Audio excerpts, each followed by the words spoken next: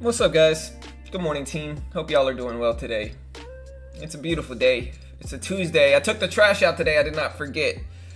I actually took the trash out, so I'm not gonna have to pause the stream so I can go take the trash out like I always do, because I took the trash out today, you know, and I'm damn proud of myself because I didn't forget, you know. Hey, what's up, Precise? What's up, Yeti? What's up, Wretched?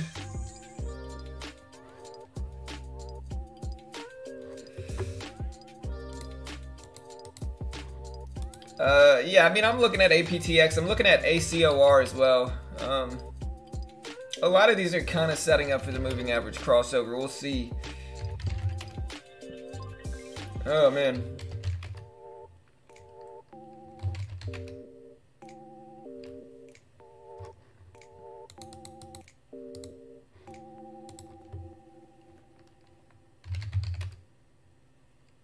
Oh, we got AIHS popping off this morning too, making some moves, gapping up from 140s to 150s where it's sitting now. V-Ray gapping up. Let me go ahead and build my watch list. I don't even think I've done that today yet. Let me fix this. What do we got?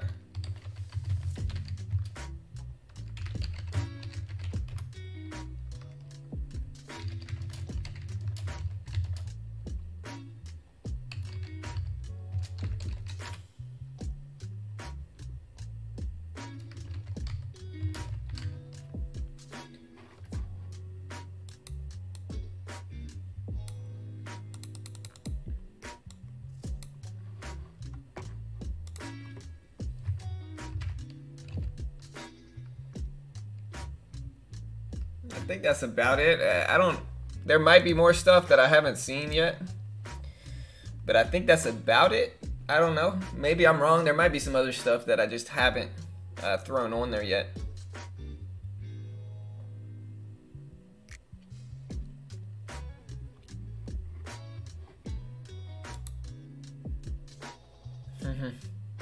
Nah, he ain't here yet.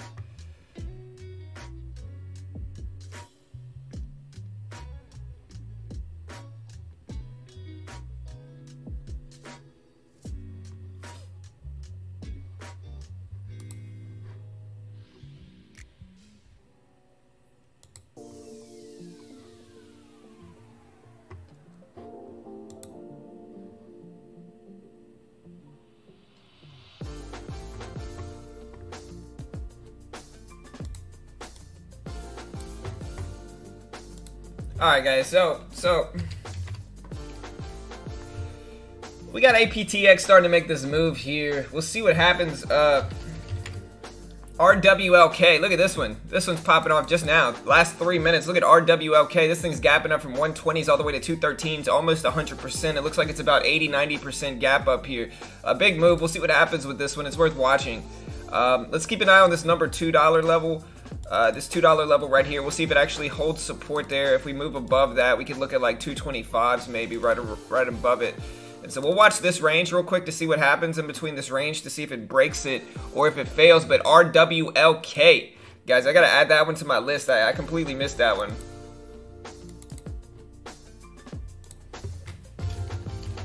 There we go. All right, let's see if it holds a 2. That's the next step. It broke over 2. We'll see if it holds there or not.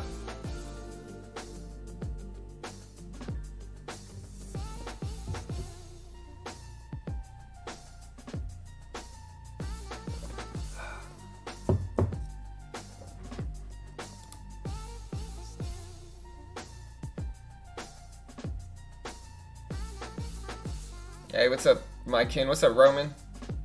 What's up, B? LMNX, let's see. Alright, so it's holding over 2. Alright, there's the push up. We'll see if it breaks this high and hits 250. But yeah, RWLK, the latest one making a move. Let me see if I can find a catalyst for this.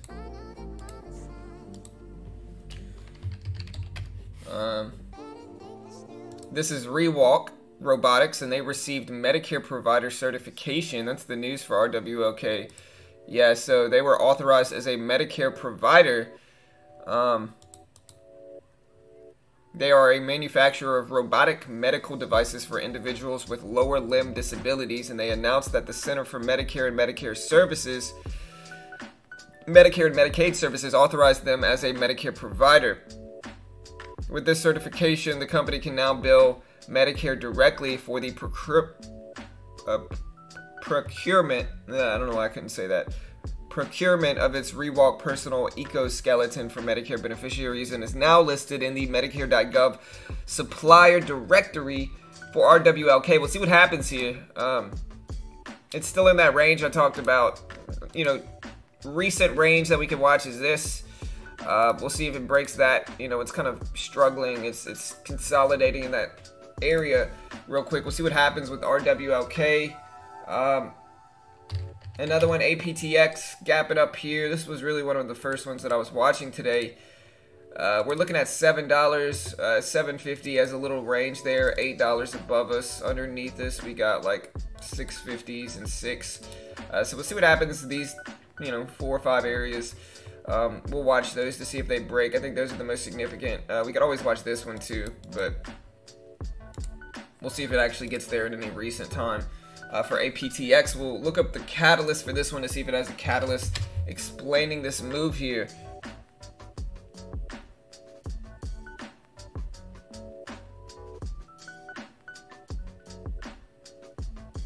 I do need to do hotkeys today. That is what I need to do.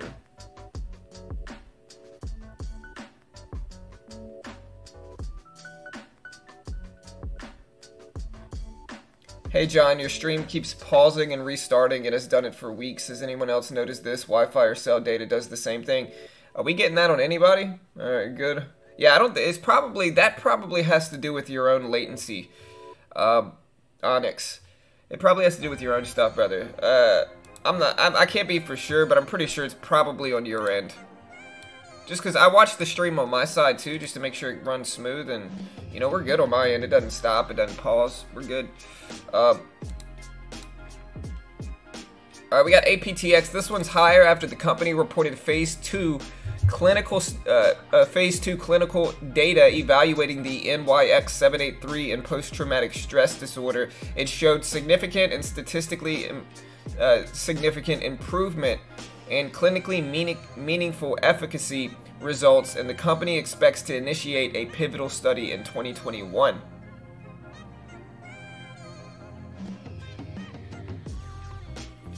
Yeah, if the stream is blurry or keeps doing that stuff, just refresh it at the top. Just refresh that. It'll be better. It should be better if you do that. Hey, welcome. Ayo, welcome, man. Yeah, it should be a fun week. But yeah, that's the news for APTX. We're watching these levels here. ACOR with the gap up from 69 cents to about 120 for ACOR. This one's up. It's Accorda Therapeutics, and shares are trading higher after the company announced it has been entitled to receive a $15 million milestone payment from Biogen. And so a 15 mil milestone payment for this one. We'll see what happens. This is Accorda Therapeutics.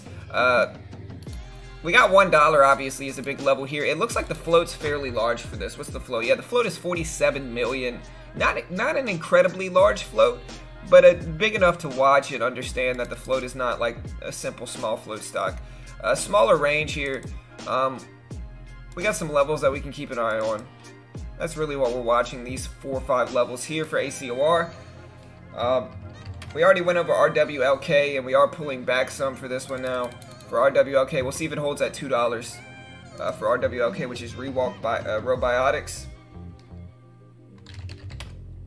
CBLI looks good, gapping up from 217 all the way to 350s for CBLI here. This is Cleveland Biolabs, and they are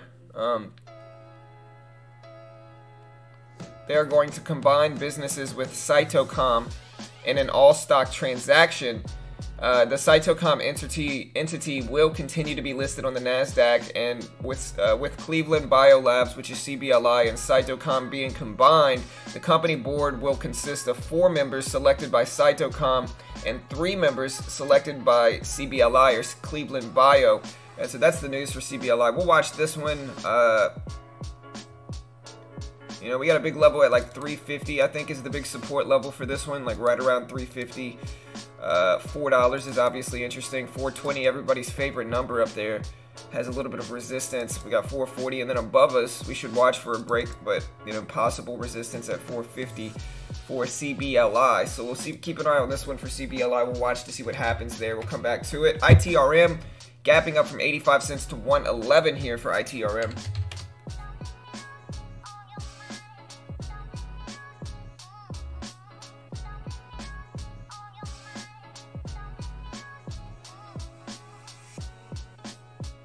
Hey, what's up, AG? What's up, MYO? What's up, brother? Yeah, statistically significant. John, good morning. Love the show. My wife loves your show. After watching it once, she subscribed. Hey, that's cool, man. I appreciate that. Hey, welcome, team.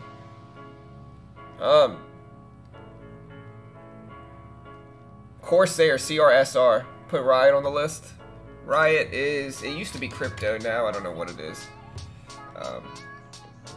Yeah, it looks alright. I mean, not that much volume. We got UXIN. I can't type this morning. Yeah, UXIN gapping up from 119s to 140s. Communication stock. This popped off yesterday. Heavy volume. Not seeing any news to justify UXIN's move. So, pump and dump. But who knows what this one's doing for UXIN. We'll come back to that. We got RCON. RCON gapping up from 118 to 144 for RCON here. We'll watch this one too. This one is Recon Technologies. No catalyst here. Another communication stock. So mostly communication sector is having a lot of sympathy, it looks like, today. AIHS had a huge move in the last 20 minutes or so for AIHS. So this is Sinmeo Technologies announcing signing off framework agreement with BYD to purchase and jointly promote electric vehicles for ride sharing. So yeah, we'll see what happens here. They are signing off in a framework agreement with BYD, which is another company, to purchase and, you know, co-promote electric vehicles for ride sharing. So we'll see what happens here for AIHS. That news came out and it looks bullish. A lot of volume coming in. This one has a ton of volume. The float of this one's only 29 million too, so it's relatively small. Recent move, we got Corsair here, which I do have some Corsair headphones. You guys remember me wearing these? You know, these were my gaming headsets that I wore whenever my mic died before I bought a replacement mic. Here's a fun fact here. So, I plugged in this mic yesterday because, honestly, for some reason, this current mic sucks with editing. Like, there's an echo with this mic right here. So with this mic, there's an echo. This mic was like over $100, right? With that mic, there's an echo. And the reason I got a new mic was because this one was screwing up and it was too low. But I plugged it back in, even though I did this multiple times before I bought this new mic. And now this one works perfectly. I actually made the last video with my normal mic that I've been using for over a year now. And so now I just got a bunch of mics. I'm not using barely any of them except for one. And it's dumb, you know, it's just dumb. Now I spent a bunch of money on a bunch of unnecessary stuff here, you know. Everybody make fun of me for that, because I deserve it, I guess. But yeah, CRSR, gap it up here, Corsair.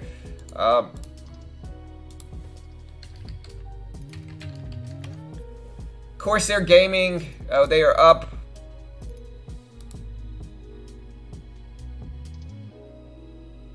Price target of 25.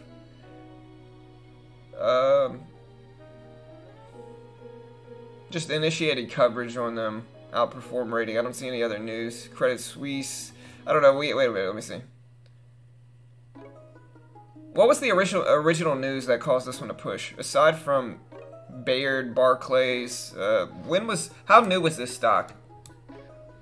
Okay, it's fairly new, but it's not like super new. I mean, this thing's been out since, you know, September.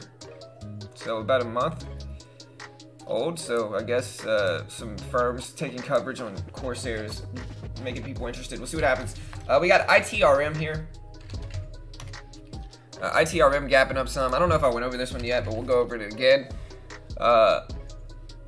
Interim Therapeutics, they're reporting some stuff, and they're going to present data from the phase 3 trials in uncomplicated and complicated urinary tract infections. So yeah, they're going to present some data for some UTI infection studies and results, I guess. So we'll see what happens with this one. What's the float? Float is 13 million, so not a big float at all. So worth watching. We'll watch $1, 125 up here maybe. You know, I think this 120 resistance pretty strong, and then up here at 150 looks good. I think I'll keep that there. What else we got, guys? Am I missing anything else? We got CBLI, Cleveland Bio. We went over that. TC, V-Ray. We got SGBX, I think is one that we can watch. SGBX. It's falling down now, but this just means it's setting up for the crossover. Alright, this is SG Blocks, and they are higher after the company announced 3 new development projects to be undertaken at its SG Echo modular container manufacturing facility. And these projects are expected to generate approximately $1.7 million in revenue. And so we'll see what happens here. I mean, it's not a huge amount of money relative to like what some other companies do, but yeah, it's worth a watch here. What's the float? The float is 7 million, 8 million actually. 7.9 million to be exact, and so we'll watch it. It's small enough float to, you know, keep an eye on for sure. Let me know right now what your favorite stock is in the chat. What are you looking at this morning, team? Let me know.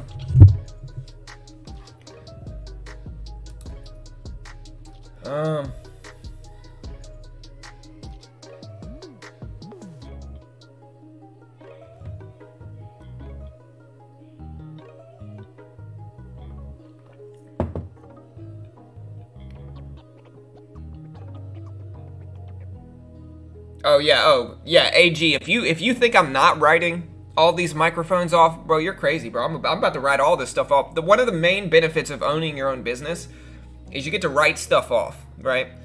All of this stuff's getting written off, you know.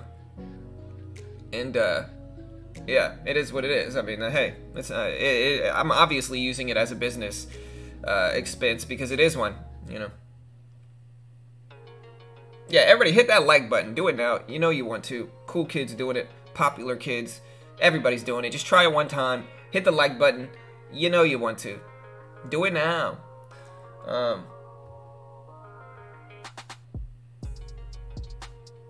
Yeah, man. You see that, Emmanuel? You see that, bro? Like, I'm just wasting money over here, dude. You know. Hey, I appreciate that. Sine, thank you.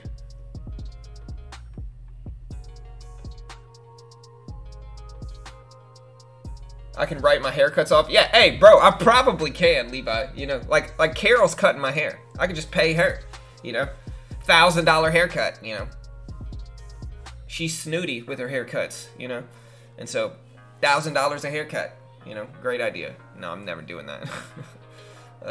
But I could. You know, I might be able to write like 20 bucks off each, you know. One thing you'll learn is that write-offs add up, man. You gotta just, you know, you gotta be smart about your expenses in a business. And like for me it's like I just own an LLC, you know. It's just a limited liability corporation, and so yeah, I mean, it's fun, but I get to write stuff off, you know.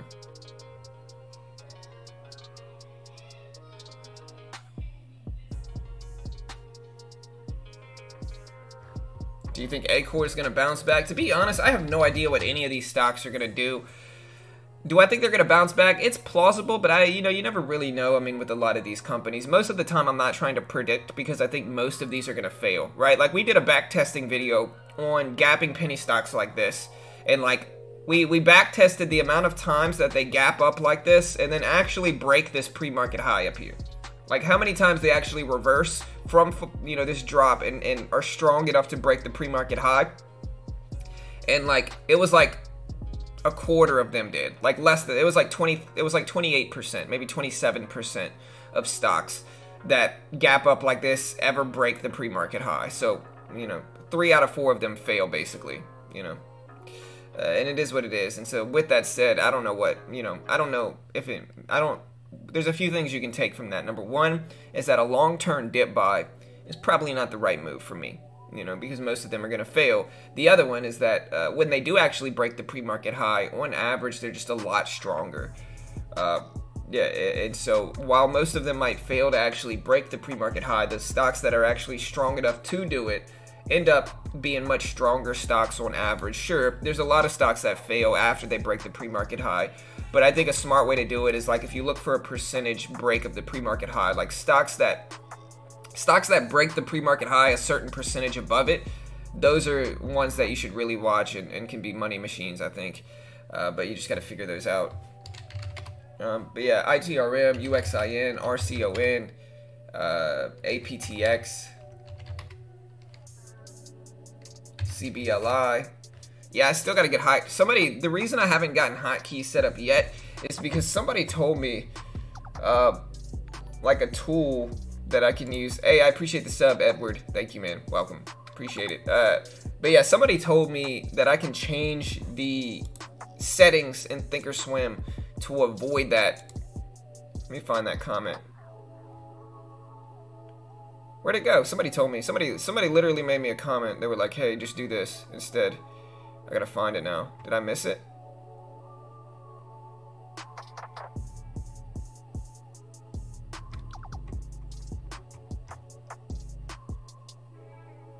Honestly, it's surprising how many haters we get in the comment section. You know, just surprising, to be honest. Let me find this.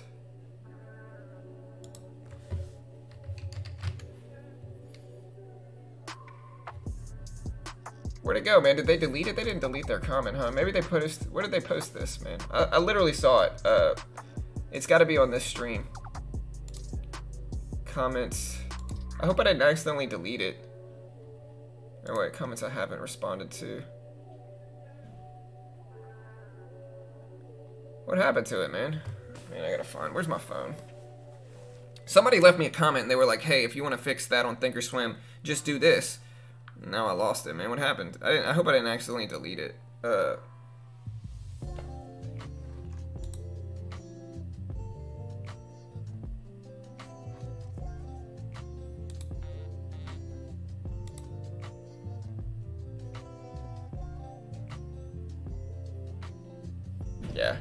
Yeah, if you're gonna promote your own channel without asking me, you're just gonna get banned, and almost all streamers are gonna frown upon that. Like if you try to spam your content without asking on somebody's stream, they're just gonna ban you. You're never gonna get the chance to like say anything on that stream again. And so just giving you some advice. I put you in timeout. I didn't ban you because I'm trying to give you a chance here, but don't spam your own content without asking. It's all love, man. I'm not mad at you, you know. I think y'all will find if you ask me, I'll be very nice about it, and we usually allow you to promote your own content as long as it's something I agree with. But if you do it without asking, you're just gonna get banned. Just to say that real quick.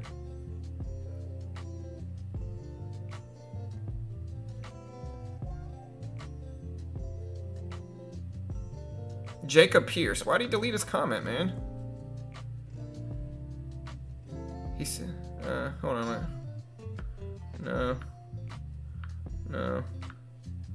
No, what happened to it? He told me how to do it and then he deleted his comment. Why? Okay, he said, hey John, I believe if you go to setup active trader, you can turn off that click off the screen requirement by hitting auto send AT orders on down click. Hope this helps. All right, let's try it. So you go to setup.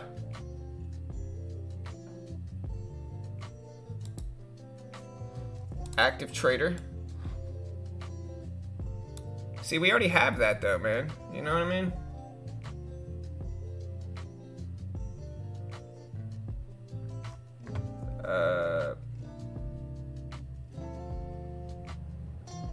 See, we already have this though. See, this. We already have it. Man, I got excited for a second.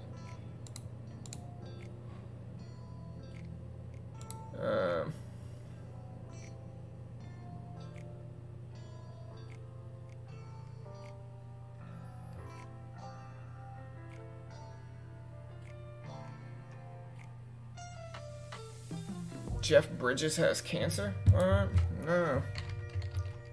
Does he really? Lymphoma. Oh man, that's a rough skin cancer, man. Lymphoma, you know, that's a killer too. You gotta be careful with that. That's a skin cancer.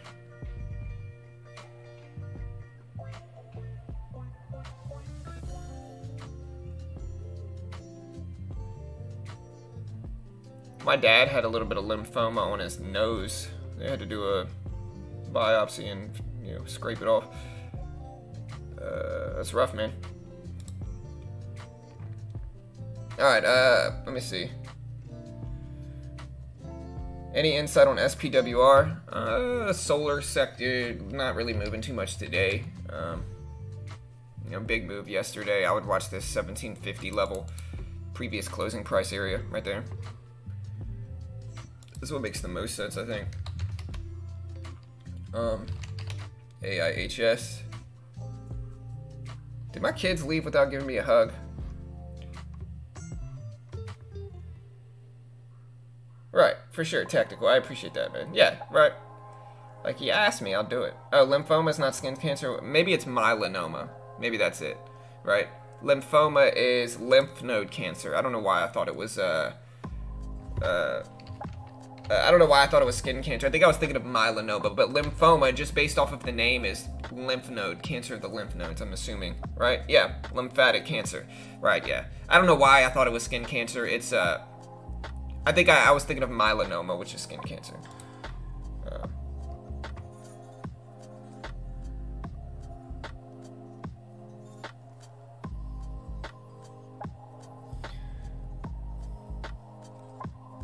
Yeah. Hey, what's up, Reborn? Melanoma. Yeah. Man, yeah, you can tell I don't know my cancers, you know? AIHS is like one of my favorite ones here. We're watching it. 175 is usually like a major support level, so we're keeping an eye on that. We got $2 here. 150 down here, previous closing price. So I'm watching AIHS here. We'll see. As for like the overall stock market, here's the SPY itself. And so we'll see what happens. There's the SPY, the SPY here.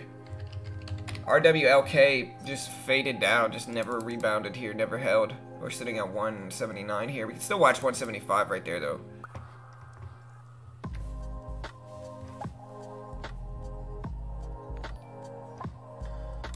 Hey, I appreciate the sub, Juan. Welcome, man. Appreciate the love, bro. Welcome, dude.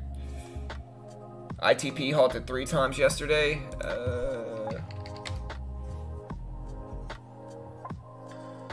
Yeah, it looks good. ACOR. Yeah, after yesterday's stream, guys, I did want to say this too. All right, because like for some reason, like, you know, and I heard about this on another YouTube channel that I like called Joshua Fluke, right? Y'all go check out Joshua Fluke's channel. But he talked about like the evolution of like haters in your stream, right? And or on your YouTube channel. And he says that you'll have some people that genuinely support you. And you can tell who those people are. Like the people that like genuinely support you regardless, right? And then you got other people that kind of pretend to support you, but like really the only thing they ever say is negative stuff, right? So it's never like, they're never actually supportive. They're just kind of waiting to criticize you, right? And yesterday, people criticizing me because I was frustrated was honestly a little bit enlightening, because it's like, look, if you're gonna get mad at somebody for being frustrated, it's just gonna make them more frustrated. And so the reason I'm saying this is because if I get frustrated on stream, listen, I'm trading in front of hundreds of people live. All right, I'm trading in front of hundreds of people. So naturally, streaming every day like I do, I'm gonna get frustrated sometimes. I'm gonna get aggravated. I'm gonna get frustrated. I'm gonna, you know, get mad sometimes. And that's inevitable. Like, there's nothing I can really do to stop that. The best traders in the world are gonna be like that as well. And I'm not saying I'm one of the best traders in the world, but just to preface the rest of these streams, I'm gonna get frustrated sometimes. I'm gonna get aggravated, right? Don't get mad at me. Don't get frustrated with me getting frustrated. You know, that makes no sense, and it makes you seem like a hater. You know, just to put that into perspective. I love you all. I'm not going to harp on this, but I'm just saying this for future reference, okay? I'm going to get frustrated sometimes. It's inevitable. There's nothing I can do about it. I'm human. You know, don't get mad at me for being frustrated. You know what that's gonna do? That's gonna make me more frustrated. You know, should be self-evident thing here. Now, with all that said, I'm gonna move back to stocks, but I did want to take a second to say that. Yeah, so my main watches are actually right here. I'm a weatherman it real quick. This is my main watches, you know. This is my main watches. You can see RWLK looking good. My main watch is really like, if I had to look at him, AIHS is probably my favorite now. Recently popping up on the scanner though, we got CBLI. And this one looks good. It's holding its gains and it's got a very small float of 5.6 million. So this is one of my favorites. It just depends on how it sets up, to be honest. We got the moving average crossover set up here. We'll watch this one as well.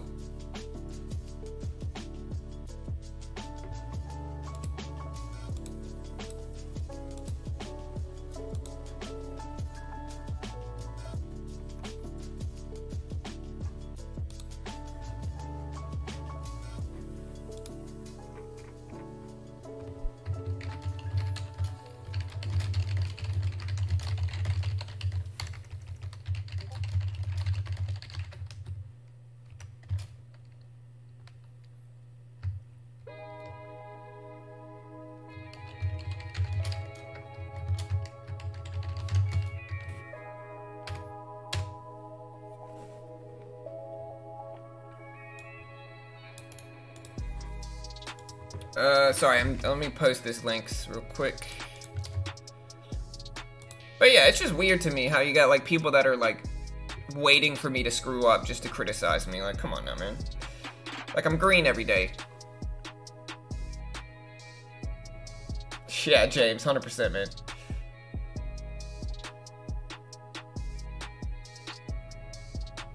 Yeah, I already did that, though, Levi. It didn't work, bro. I already have it checked, is really what it is. Like, I've already got it checked. I mean, I guess I can't expect anything better. I mean, it is YouTube. Let's be honest. I mean, it is YouTube here, you know? But it's just kind of like, come on, man. Like, obviously I'm frustrated. Sometimes. Let me see. Alright.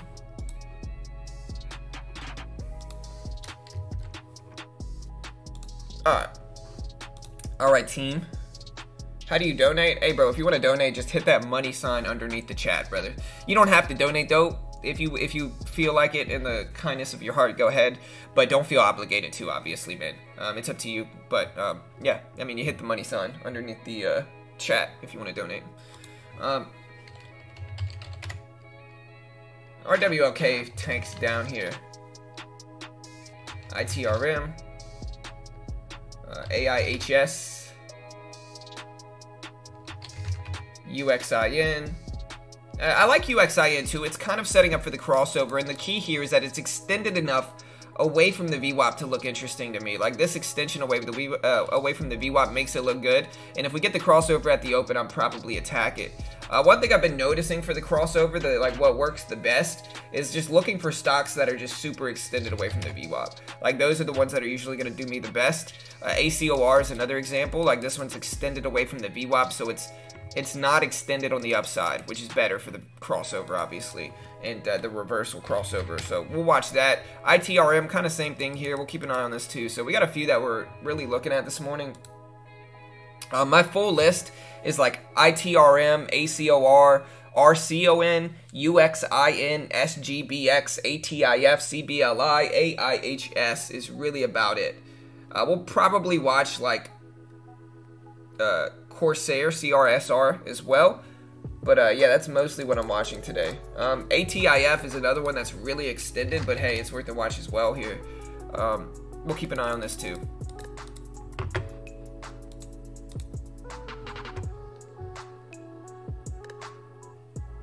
Oh,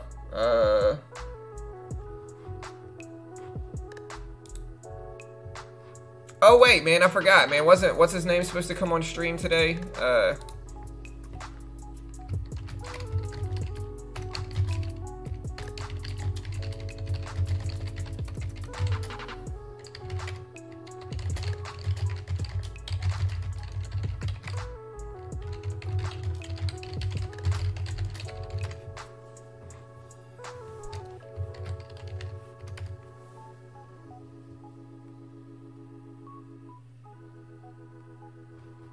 Yeah, yesterday I fell asleep at like 7 o'clock. And like I woke up this morning. I fell asleep yesterday at like 7 o'clock. And hey, my brother, man. Thank you, Reborn. I appreciate the $2 donation, man. Thank you, sir. Really do appreciate it, man. Thank you, man. Welcome to the channel, bro, and I appreciate the support off the bat, man. Thank you, bro.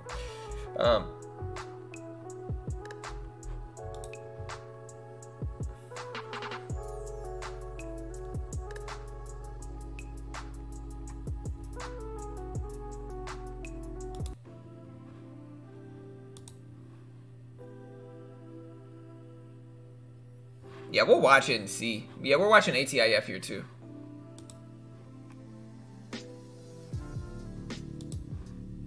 Hey, but yeah, thank you, Reborn. I appreciate the love, bro.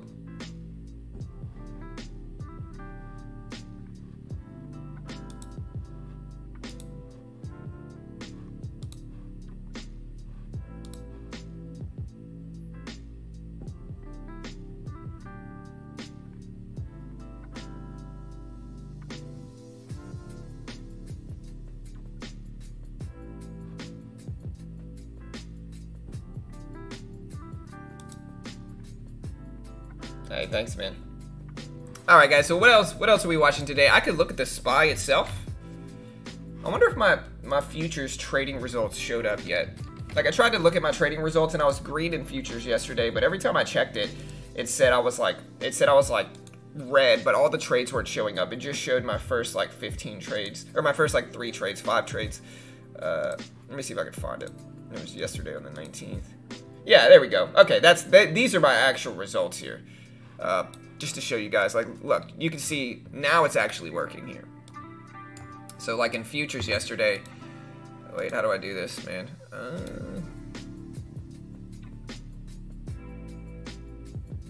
Chat. How do I look at this?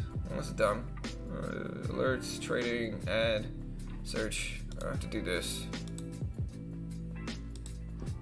Why? There we go.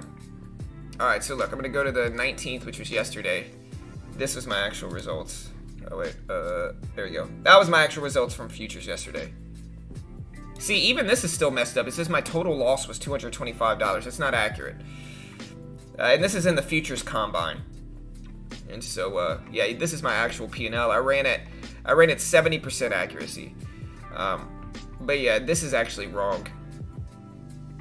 Oh, there it is. Okay, no, this is actually right. Okay, so yeah, profit trades 387, losing trades 225 at the bottom here, and then gross P&L was 162. So yeah, not too bad. Made a little bit over $100 in my little futures combine account. It's just a challenge account. That's why it says demo at the top. But this is obviously a real account right here. So the SPY itself is up. So the market itself is up. We'll go over the market news real quick. I'm going to read this. This is from the ETF preview from MT Newswires, and it says, quote, stock futures were pointing to a higher open following media reports that House Speaker Nancy Pelosi and Treasury Secretary Steven Mnuchin have narrowed differences on a fiscal stimulus package. Investors are also digesting mixed earnings results from companies such as IBM, Procter & Gamble, Philip Morris, and Lockheed Martin. And in economic data news, the September national housing starts showed an annual rate of 1.415 million versus expectations for 1.463 million, and compared with the prior rate of 1.416 million, permits came in at 1.553 million, just above the consensus of 1.52. And compared with the prior rate of 1.47 million. Among Fed Reserve officials, Vice Chairman Randall Quarles is going to be speaking at 10:30 or at 10:50 Eastern. Chicago Fed President Charles Evans is going to be speaking at 1 p.m. Eastern. And Governor Lael Brainerd is going to be speaking at 3 p.m. Eastern. And Atlanta Fed President Raphael Bostic is going to be speaking at 5 p.m. Eastern. IBM reported third quarter earnings per share of $2.58 in line with analyst estimates. UBS reported third quarter results of, let me see, of 56 cents per diluted share with 28 cents in the same quarter a year earlier, so better than last year. Dow Jones Energy Fund inactive Panhandle Oil and Gas filed a registration statement covering potential sale of up to $75 million of its securities. Crude oil is up negligible here. The U.S. oil fund is up 0.6%. Natural gas is up around 4%. The U.S. natural gas fund is 1% up. Gold is down 0.3%. The Spider Gold Trust is up 0.2%. Silver is down 0.3%. The iShares Silver Trust is up a little bit over 1%. That is the market news today, guys. The SPY is up. We'll keep an eye on the market itself here. As for penny stocks specifically, AIHS is one of my favorites if we can get it to load here. CBLI is another one. AIHS and CBLI look the strongest so far in pre-market here. You can see AIHS starting to test that $2 whole dollar level that I drew out. We'll see if we end up actually breaking that spot. Again, we're also keeping an eye on a few other ones here. AIHS, CBLI looking strong here as well, sitting just at 412. We do have a nice little range to look at and follow here to see if we break this range right around this here. So we'll see if we can actually break that range there. We're testing the top of it now, and we'll keep an eye on that up to the pre-market high at the 440s and the half-dollar level right above that at 450. I think is going to have some sway over that stock's movement ultimately here. We also have APTX, ACOR. Here's APTX dropping down under 6. ACOR hovering right around 115. UXIN is another one I'm keeping an eye on, sitting right at 145. Now we'll watch this one float of 216 million, so a fairly large float for UXIN. And yeah, that's basically what we're looking at today. We got GTEC, which is making a big move, maybe fighting back some after a push right before the close yesterday. We had a pretty big run up here in this stock, although it did fail after pre-market actually started. So we'll watch GTEC to see if anything interesting happens. But yeah, RWLK, and that's basically what we're watching today. Well, we got a lot of dips for the crossover, so we'll keep an eye on that at the opening bell here. I really need to get hotkeys set up, but I haven't yet. I'm slacking on that.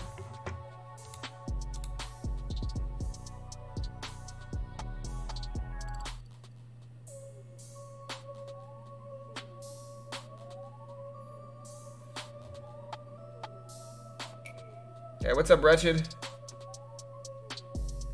Hey, no, you're good, man. Yeah, y'all are good, bro.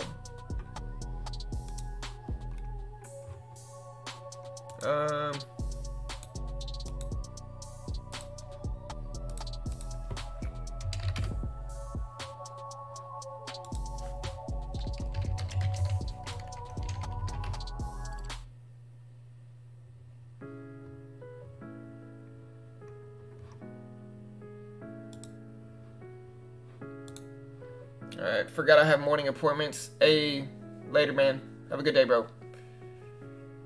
What's up, Sarah? What's up, Wretched? David? Yeah, no stress. Hey, nice, David. Hey, I appreciate it. Yeah, like I said, y'all want to check out whatever, any of this stuff, let me know.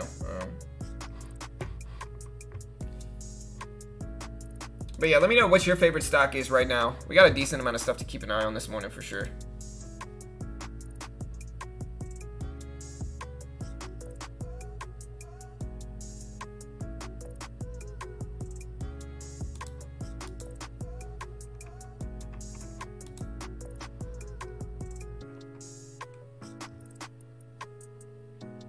You have 15 minutes, why not do it now? Do what?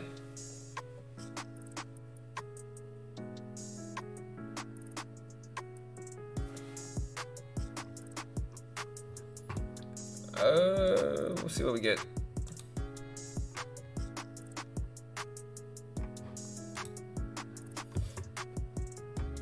Yeah, also guys, real quick, just a second. Let's try to get over 100 likes before the opening bell. We've got 67 right now. Let's just, everybody hit that like button, show your support for the team here.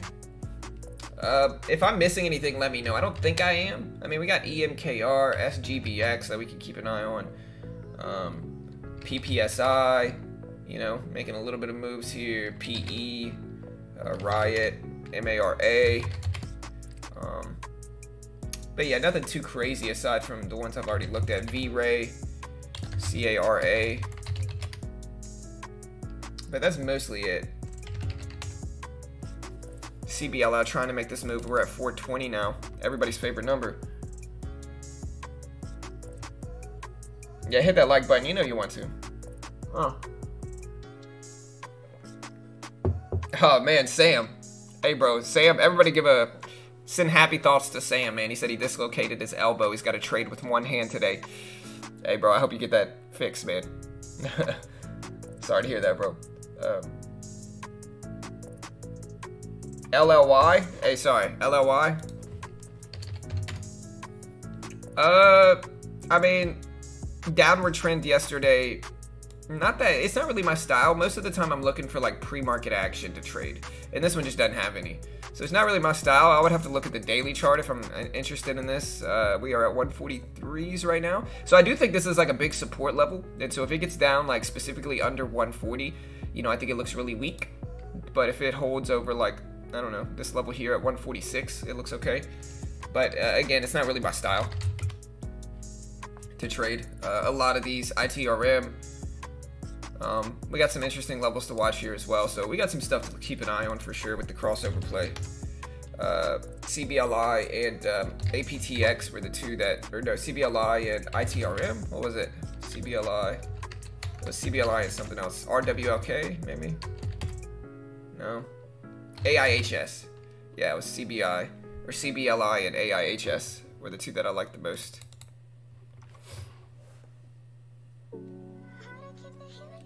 I use a little bit of both. Lazy. I don't recommend most people use market orders, but sometimes I'll find myself in that situation. I think I just need to use limit orders though.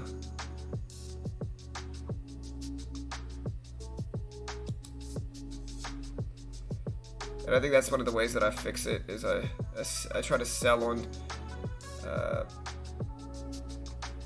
Is there a way to just do it at the last price? Let me see.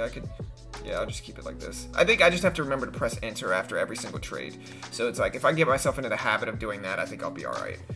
MOXC. Looking all right. LOGI, Logitech. Looking okay here if you like these big stocks. UXIN. So yeah, we got a bunch of stuff to keep an eye on for sure. Hey, yeah, no worries. Hey, we need 6 likes, guys. 6 little baby likes. Hit that like button. You know you want to. HRTZ. Or you mean HTZ? I'm assuming you mean HTZ, right?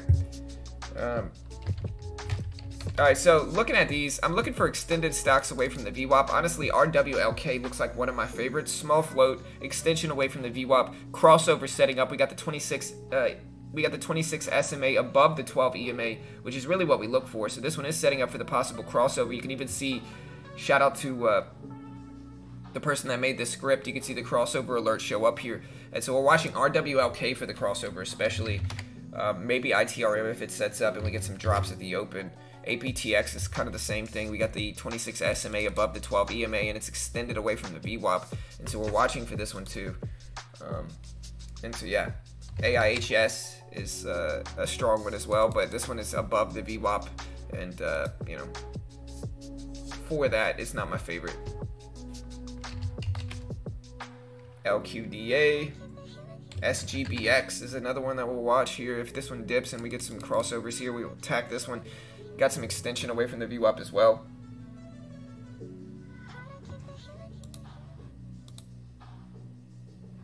Oh, alright. Alright, yeah, we're going to have Eric here today, team. Let's do this.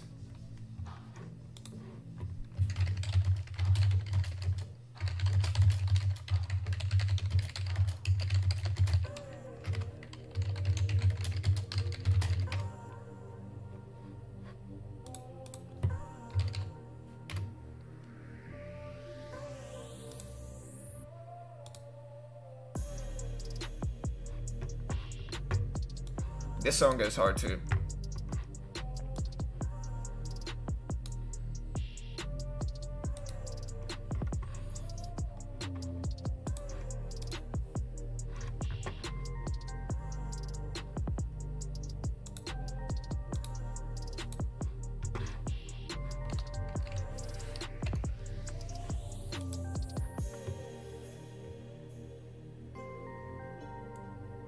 Random question, do you watch other people's stream just to see how they do it? No.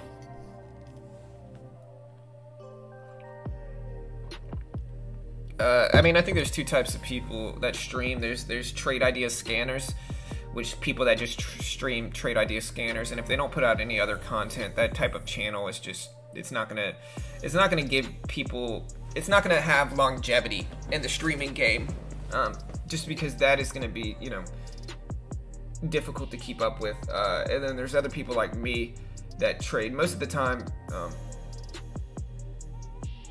Yeah, everybody's a little bit different. CBLI, top low float stock this morning. Is that a plug float checker? I'll allow it, but you know, yeah, CBLI is it's just not really my strategy, so to speak. But I don't hate it, you know.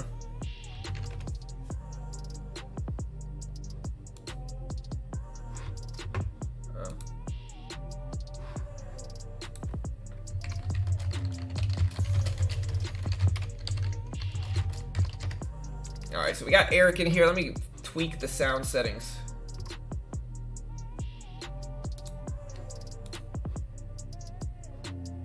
Yo, what's up, man? You there? Yep. One sec, I think. Let me make sure it's Okay, here, hold on. I can barely hear you. Let me turn down my music real quick.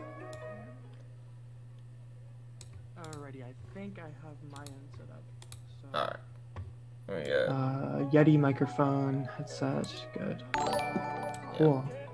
Alright, guys, can you all hear Eric? Let's do a sound check, team. Alright, testing. I'll turn on your stream so I can hear.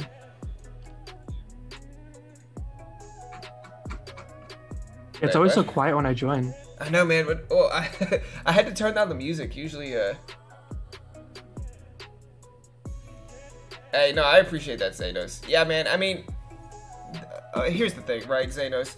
A lot of those other streamers, they don't really do anything, man. You know what I mean? Like, no offense to them. I know Eric streams sometimes, and audio's like a little bit. Whenever I listen through a stream, it's always like a little bit more, like compressed sounding than it is on my end whenever I do my videos and stuff. But it might just be Zoom that does that. It's a bit unfortunate because the audio quality isn't as great, but in the end, they're able to at least hear what I'm saying. Really, man, that's weird. Let me see. Try yeah, it out. I suspect it could just be because of Zoom, but I'm not 100% sure. So, do your headphones have a mic in them? No, I'm using my Yeti microphone. Okay. Yeah, it's going through my Yeti. It's going through. Because usually that's what it is. Let me make sure. It could also be my sound specifically. Let me try to check it real quick. I mean, it's not a big deal. I think it's been like that other times I've been on too. Okay.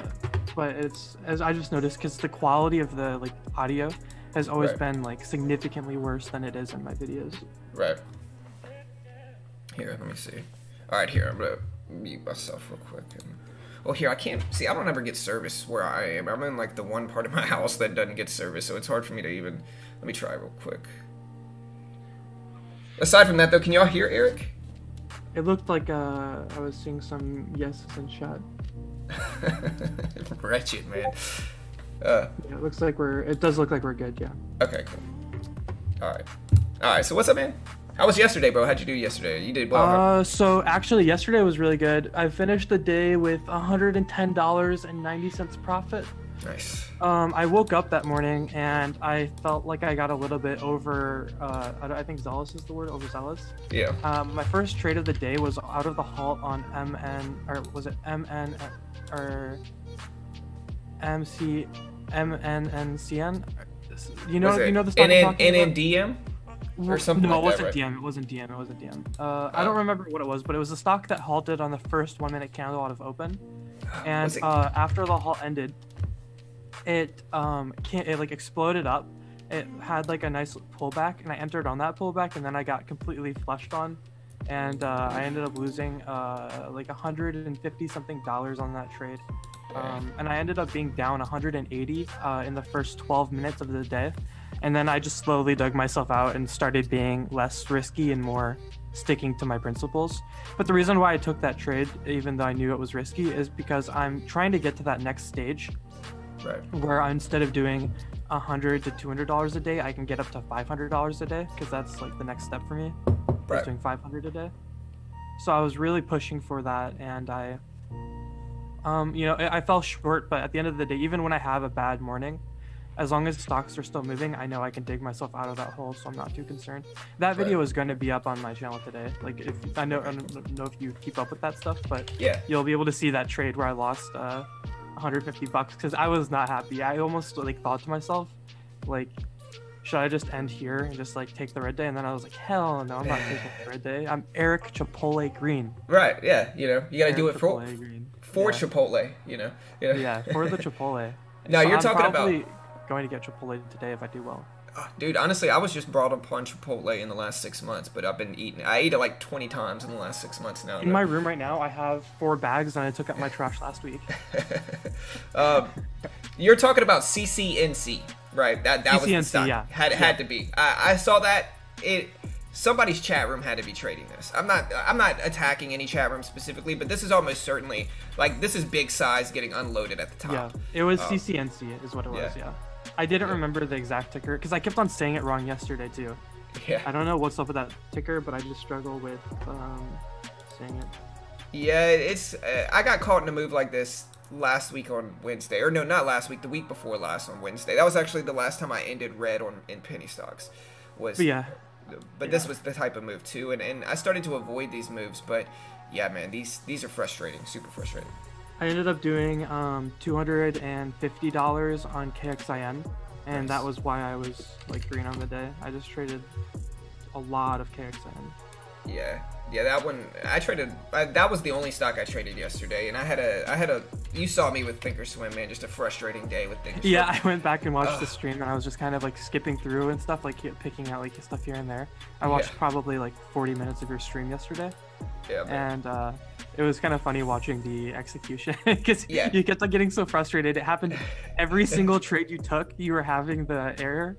Right. And it was my fault.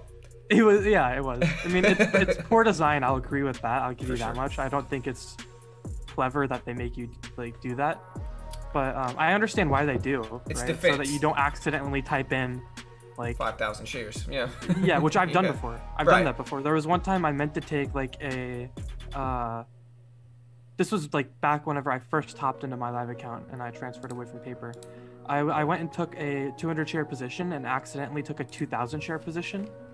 So on a trade that I would have made $20 normally, I made $200 in like half a second. And I'm not gonna lie, to this day, that is still like the best feeling trade I've ever had, because it was just like, bam, $200 when I was only expecting to make 20. Oh, you gotta love it. Doesn't get better than that. Yeah, yeah, for sure. All right, team, we got 2 minutes. Let's do this. What do we got? I'm watching CBLI right now. Yeah, CBLI is definitely the strongest looking one. I'm looking for the crossover, so I'm looking for a little bit more dips. So I'm watching, most of my watch list is like AIHS is a little bit of one, but mostly it's ITRM. UXIN though, guys, UXIN is one that has been climbing up big in the last 5 minutes. This one just ripped up, 25 cents or so in the last 5 minutes, getting a lot of volume come in, over 300,000 shares traded in the last minute. So look at UXIN, guys. This is one that's starting to really climb up here. I'm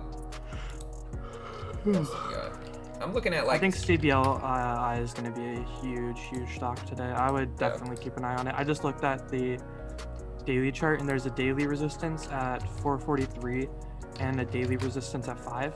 So if we see a break at 4, it's like very where it might even happen now. Holy crap! It might actually break. Yeah, there we go. That's a new high. Damn, didn't even pay any notice to 43.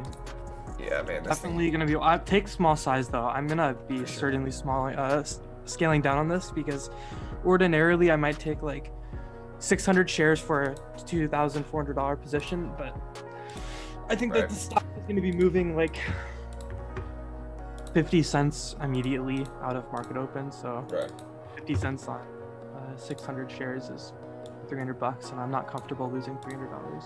Right. All right, here's the bell, team. Oh, is it? There we go. All right, so there it goes. There he Eric, goes. It's going yep. all the way up to 5. Ooh, 480s. 480. So CBLI, guys. CBLI. I was going to say I'm not going to make the same mistake I did yesterday. Today is all about not doing that, even if it's a losing day. Yeah. That's the only thing I care about is just not making that same dumb mistake again, you know. ACOR showing up on the scanners, though. ACOR. Because I got here so late after getting my coffee, I don't have anything else on watch. All I have is CBLI, but you know, the stock is definitely one to watch. So oh, for it's sure. not the worst thing in the world to. Ooh, look, there it is again, guys. Same I tried thing. to buy 11, I missed it. Now I'm not gonna do it. Now I'm waiting a little bit longer. Yeah. These big morning rejections have been happening so often lately. Somebody's just dumping shares at these highs. I mean, I got a 2-cent scalp there, very, very small. But you know, I'm just kind of taking it. This is the next step in my progression for overthrowing Ross as the penny stock king. Yeah. Because that is my goal, is to overthrow Ross. Right. I got to start getting more confident in trading the first 1 to 2 minutes, which is why I've been forcing myself to do it, even though more often than not I do worse trading the first 5 minutes. Right. But you know, you have to be willing to trade the first 5 minutes, in my opinion, to be able to hit these like big numbers, $100,000 days like Ross has been doing a couple times this year. Oh, for sure. All right, guys. So I'm looking at ITRM right now. I'm gonna jump in with like 100 shares here if it breaks this high at like 110, and then if we cross over, I'm gonna add some more. All right, 100 shares. Enter. So I pressed enter this time. UXIN though, guys, if you're looking for a runner, look at UXIN. That one's starting to rip here. It's at 171. UXIN. Crazy move here so far.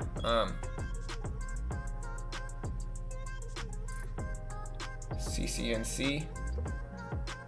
ITRM. Yeah, I'm looking at ITRM. That's like my favorite one right now.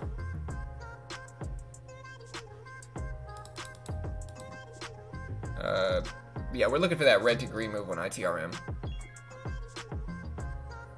ATIF was another one I'm watching, but it just looked weak. SGBX, nothing quite yet here. ACOR, still trying to make a move here. Look like I might pull a little bit of a red to green for ACOR. ISR showing up on the scanners. ISR.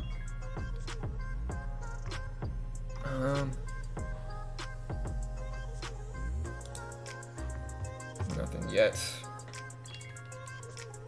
Yeah, ACOR looking strong. Oh yeah, I'm gonna import that halt study and see if that works. I'm really interested to see. It could be very like useful if I'm able to know for sure where the halts are. So let me see if I can do that. Edit studies, create, paste. Okay, apply. All right, let's see if it works. This is gonna be really cool if it does. Because that's like one of the things that Thinkorswim hasn't done that they like totally should do. For sure. Is have a native like halt notifier. Right.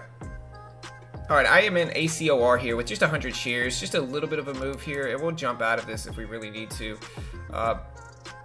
It's such a small sizing relative to the overall range of this one that we're okay, and we're just gonna hold this and see if we get, you know, a little bit broader of a move here, up to like 150s is really the goal, you know. I was considering either this one or RCON, but we got kind of talked myself into this one.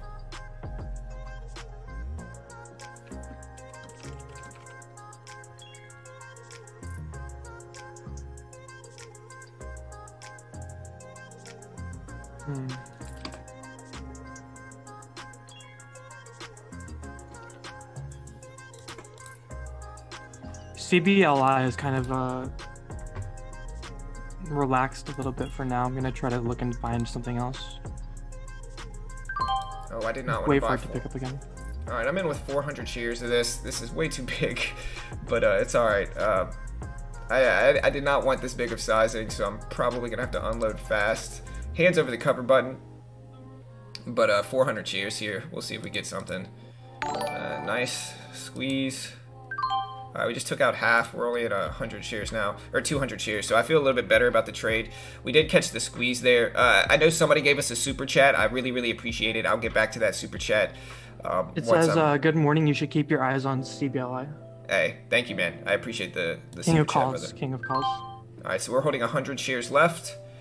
Still riding this up. All right, and we are out. So a little $15 win there. Scalping in and out. First trade of the day, we'll take it. We might miss out on a little bit of profit here. I wanted 150s. We got out at 140 something, so reasonable enough. Made about 10 cents a share, but you know, we are trying to scale up in size, but we're still sticking to our scalping. So I'll certainly take it. Cheap stock, so didn't use too much of my equity. And yeah, we'll come back to the other one. Let me catch back up on that super chat now. Hey, King of Calls, man. Thank you, bro. I appreciate that. Oh, it halted. Oh, CBLI? No, Acorn. Oh my gosh, man. That hurts. At a certain point, like, new traders get upset if they get stuck in halts. Experienced traders get happy if they get stuck in upward halts. You know. Yeah, sometimes it can be really good, but at this point, I've stopped doing it because I've been burnt so much. I've been burnt like more often than not from halts, and a lot of times it will gap up, but yeah. After the trauma I've experienced, at this point, I'm just totally okay with losing out on whatever may happen. Potential, yeah. I mean, at this point, I'm indifferent about it. Like, I made my money. Hey, I appreciate all the subs. Ron. Yeah, for sure. At this point, I'm okay with that. Hey, King of Calls, though, man, thank you for the $5 donation. That's 2 super chats we've gotten today, so I really appreciate the support and the love, team. Thank you very much, team. Definitely appreciate it. The important thing is that I didn't botch that trade, you know. So definitely an improvement from yesterday. But yeah, and this is a strategy, guys, that is a very universal strategy. You know, the red to green move, which is what this is on ACR, is such a universal strategy. Like, I see this happen a ton, not just with penny stocks, but with futures and with mid and high caps as well.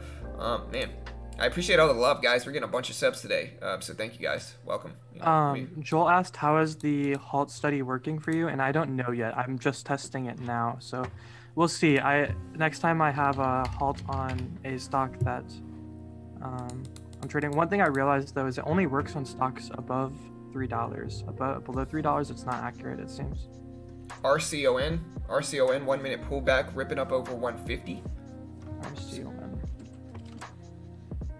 Oh man, look at that go. Yeah. Damn. Nice little pullback right before the VWAP and before that 150 level. But yeah, guys, this is what I was gonna say. So if we look at what was the stock I traded this morning? I forgot about what was it. Was it? You traded ACOR? Yeah, ACOR. Yes. Okay, yeah. So this is a very universal strategy, guys. And what it is it's a red to green move. So you get a drop at the opening bell, right? I love the one candle ones. Like the one candle red to green moves are my favorite, where you just have one red candle as a downward candle. And then, you know, it's just a little bit of consolidation. And then when you get the rip up and the break of that high, that's what I'm jumping into. You can see the volume come in. If you look at the volume at the bottom here, you can see the volume come in right when this candle breaks this previous high right here. And it can just be a really profitable strategy if you scalp it. You know, if you try to hold it long term, you're gonna get faked out sometimes. But if you scalp it, super high percentage play. You just gotta scalp it though. And it's one of the strategies I talked about in that video I dropped over the weekend. Man, CBLI is such a disappointment. I was really expecting it to be something pretty powerful today, and then it just didn't. Feels bad. Yeah. I guess I'll have to watch. Archon and Acor, I guess, are going to be the 2 that I'm going to be putting on watch like in the meantime. Maybe it might come back, but yeah, for now Archon. It's definitely Archon's for now it's definitely out of the question. Yeah, Archon's moving very well. For sure. Yeah, I think with CBLI, somebody just unloaded a huge size at that top, and that's what's been happening a lot. Like some type of big boy trader is messing with CBLI, and so, you know, it's just huge. Look at this wick, right? This wick, just the wick is like 40 cents, you know, so just a big wick there. And it's one of the reasons like I avoid some of these opening moves like I do, just because you just get these huge whips up and down.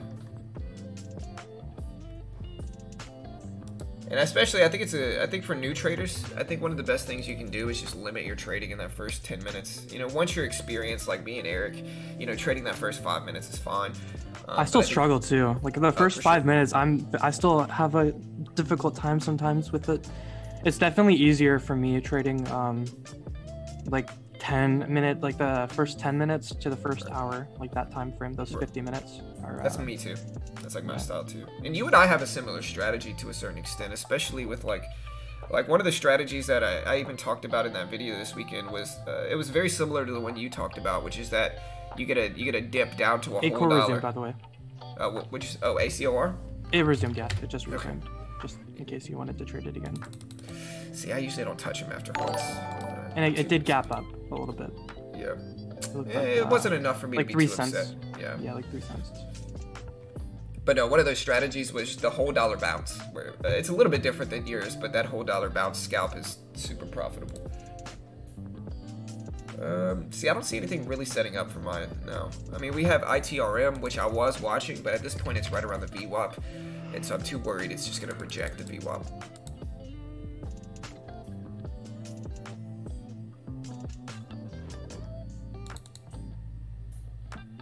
RCON is pulling back to the $0.5 150 VWAP level, and so, you know, we can look for a potential bounce in RCON. Pulling back down to 150s is strong. ACOR is doing a 1 minute pullback as we speak.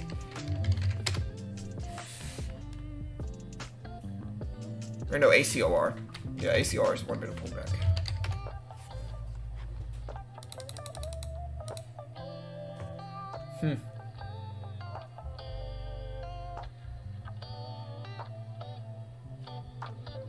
Yeah, I'm gonna have to make a video about these strategies too. More and more often, a strategy I've been seeing a ton is stocks reclaiming VWAP and then pulling the 1 minute pullback. So you can see ACOR is a good example. It reclaimed the VWAP, and then right after that, we get a consolidation candle that we can attack here, and you can scalp that breakout above it. And even if it pulls back here, just for a scalping play, looking for that high right here to break and then scalping that 10 or 15 cents, just looks super profitable as well.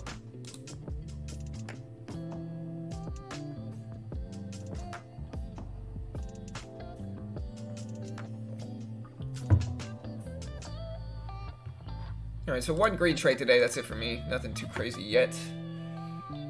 APTX. I think it may halt here. Is this a halt level? Yeah, it is a halt level.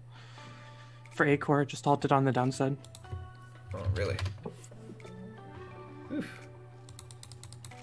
That's a gruesome one.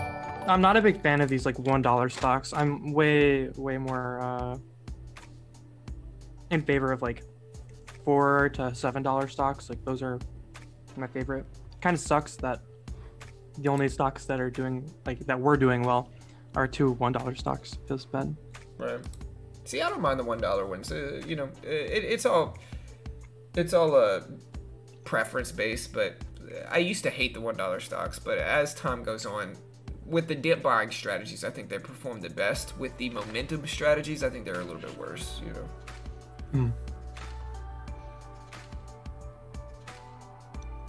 I'm waiting for SGBX to reverse here. We also got a few that are also showing up in VFY.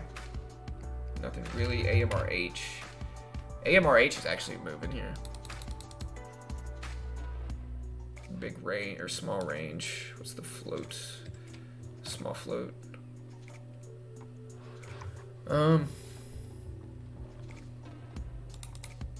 Yeah, ITRM's not really looking that bad. We did get the crossover, and then we got a dip here, and these are kind of my favorite. The only problem is I'm worried it's going to reject the VWAP level.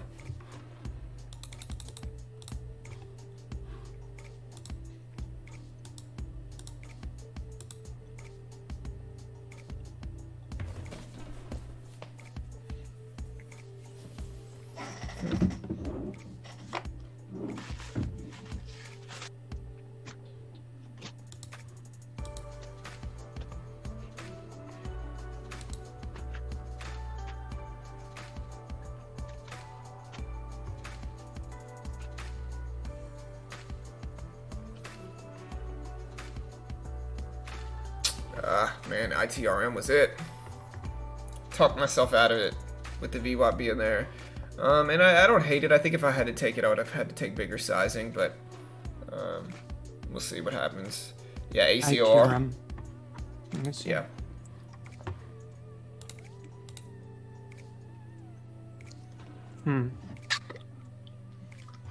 CBLI.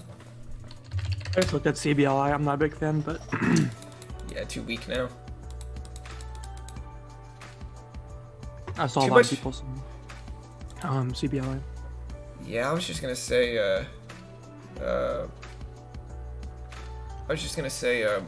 That opening range candle was too big. It kind of blocks out any type of momentum, in my opinion, based off of just how huge this first candle is. You know, because like a lot of what my strategy and system revolves around is red to green move, so we're looking for like the high of this candle to break, and it's just such a wide candle now that it kind of, you know, like I said, kind of blocks momentum for me, at least. Unfortunately for that one. A little slow now, honestly. I mean, we got a lot of stuff that initially pushed and then failed, and so, you know. Yeah, unfortunately, I'm not seeing a lot of trades. Yeah. It really sucks too, because I'm not. I still have a ways to go before I hit my $100. Right. I might not be able to get my Chipotle. Hey. I actually hold myself really, really strict to that rule. Like, no matter how bad I want Chipotle, if I don't hit at least $100 profit, I won't do it. Like, I will, like, out of every it's rule, reward. It's a reward.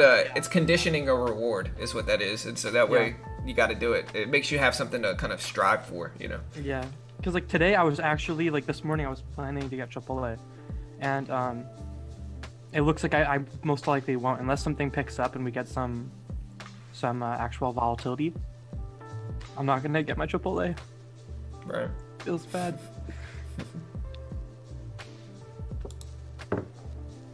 At least I got my coffee. Yeah. That will be my consolation. Right. I guess 8 core is still a possibility, depending on what it does out of the halt. Yeah, see, I gave up coffee, bro, and I love coffee too. I was like a big coffee drinker, man, with all those stomach issues. You gave it up? Huh? Well, you gave it up? Not intentionally. Like, I gave it up because of stomach problems, right? Like, I think I don't know what is really wrong with me. I think, honestly, there might be some hope in me drinking coffee again, because what I had to do was I got on this acid reducing drug, which is called omeprazole. It's Prilosec. It's omeprazole. And apparently when you try to stop taking it, it causes a rebound effect. And so I've been on it for like the past year off and on. And I assumed that my stomach issues were coming back every time I would stop taking the Prilosec. But after researching it and finding out that it did have a rebound effect, I think that I might have been experiencing those stomach issues based off of solely me stopping the Prilosec as like a rebound effect. And they've done studies where people that don't even have acid reflux experience these rebound effects. And so I've been on day 5, or it's like day 5 or 6 without taking it, and I felt so much better. You know, like I feel fine at all. So I might start trying to drink coffee again. And I love coffee. You know, I'm a big coffee drinker too. Yeah, I drink like as far as shots of espresso, I have like between 2 to 4 a day. Nice. Yeah, see, I love coffee too, man. But I'm drinking green tea now just because I have to. Oh yeah, I'm a big tea drinker too. I just love caffeine, I guess. Yeah. Someone said go to Taco Bell instead. I cannot go to Taco Bell instead. Chipotle is I'm true to Chipotle. Right? How dare you? I'm very loyal. Yeah. No Qdoba, only Chipotle. And then I was asked what my favorite food at Chipotle is, but this is my order. I get a bowl with white rice, black beans, half chicken, half carnitas, pico, corn, cheese, and there you go. Queso guac? No queso and guac? No, they charge extra for that. Ugh.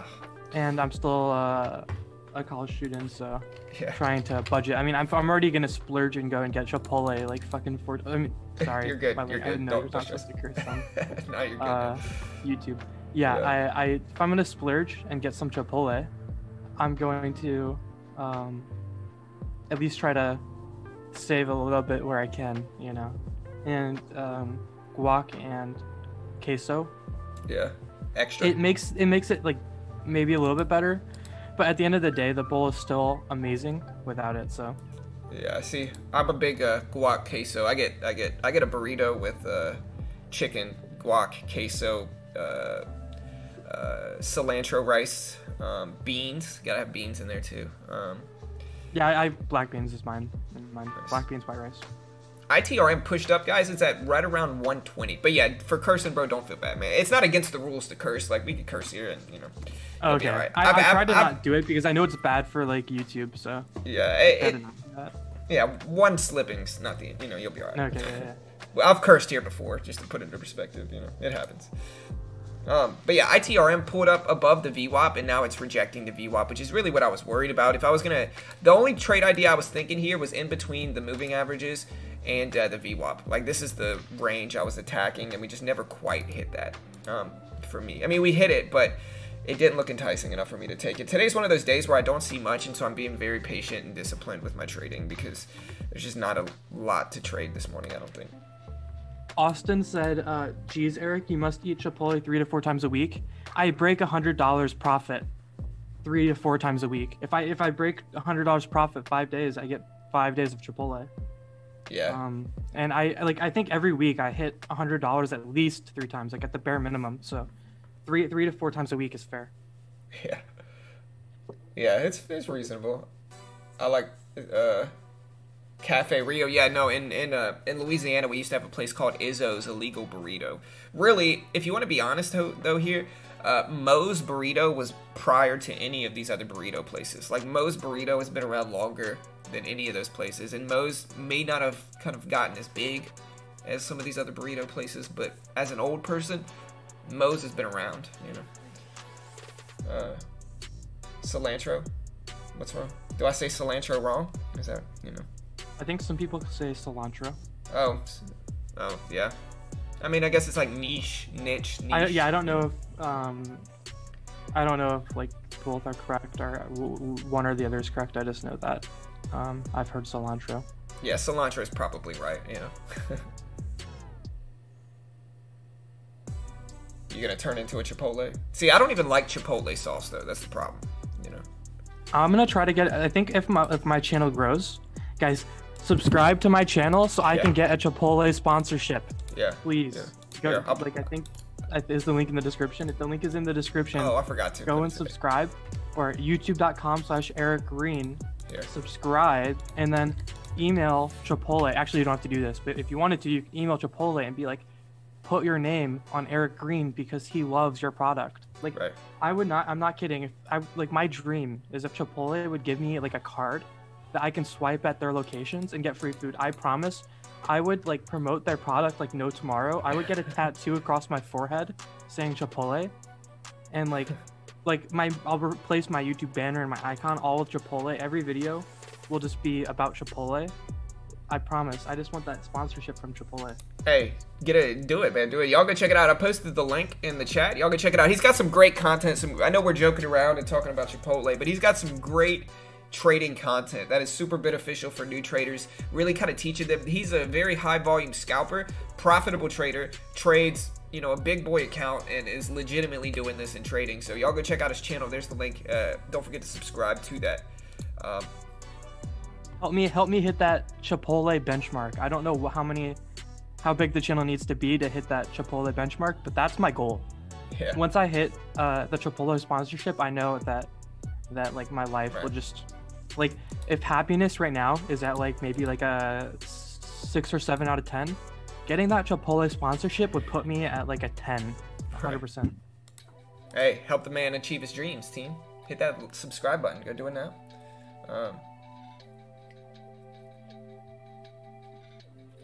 Eric, you crazy. Like, I'm thinking about changing my YouTube profile, like my YouTube account, from Eric Green to Eric Chipotle Green. No, well, keep it Eric Green, because there's a benefit. What you do is, whenever you get memberships unlocked for your members, you call them the Chipotle Gang. Like, that's the Chipotle Gang. Yeah, that's what you do, right? That's 100% it. Yeah. Right, like that's what you do. That's 100% it. Yeah. The Chipotle Gang. That's what my community is now going to be called. Yeah. Somebody say sorry. Go ahead. No, go ahead. In one of the Discords I'm involved in, the other day someone was asking me my order, and they're gonna go get Chipotle. So it actually works. Like Chipotle legitimately should sponsor me because I'm giving them new customers. Yeah, that guy sure. is gonna go try Chipotle, and Chipotle's gonna have a new addict. Right, for sure. So, you know, it's all business. You know, Yeah. somebody's all right. Let's talk about stocks. Somebody's getting mad. We're not talking about stocks. Okay, my my bad. bad. There's just not much movement, guys. There's not much movement. You know. Mitchell Swag said, "How fast is your connection considering you scalp?" Let me run an internet speed test for you real quick. Let me give you the exact scoop. Yeah, I'm supposed to have the gigabit, but I don't think I do. I'll give you the exact speed.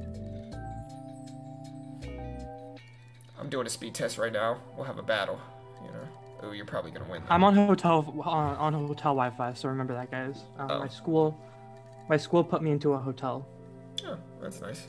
so I'm sitting in the Drury Suites Hotel.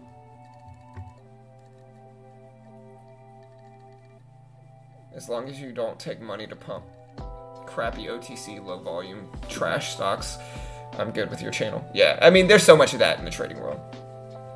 Wait, really? That's what I do. That's my whole brand, is just pumping OTC stocks. Right. Yeah, I don't even touch OTCs realistically, though. He's joking, by the way, but like, Yeah, I don't trade OTC. yeah, but, OTC, I get charged commissions on OTCs.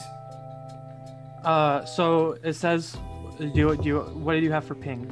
Oh, my ping is 12. Okay, -2. Ooh, man, how are you getting a 2 download? ping at a hotel, man? Dang. I think the location it's testing is in my city. I'm in St. Louis City in Missouri, and my hotel is in St. Louis. So, like the server is right by me. Yeah. And then Yeah. your download? 46 megabytes per second. 48. See, hotels And beat upload? me.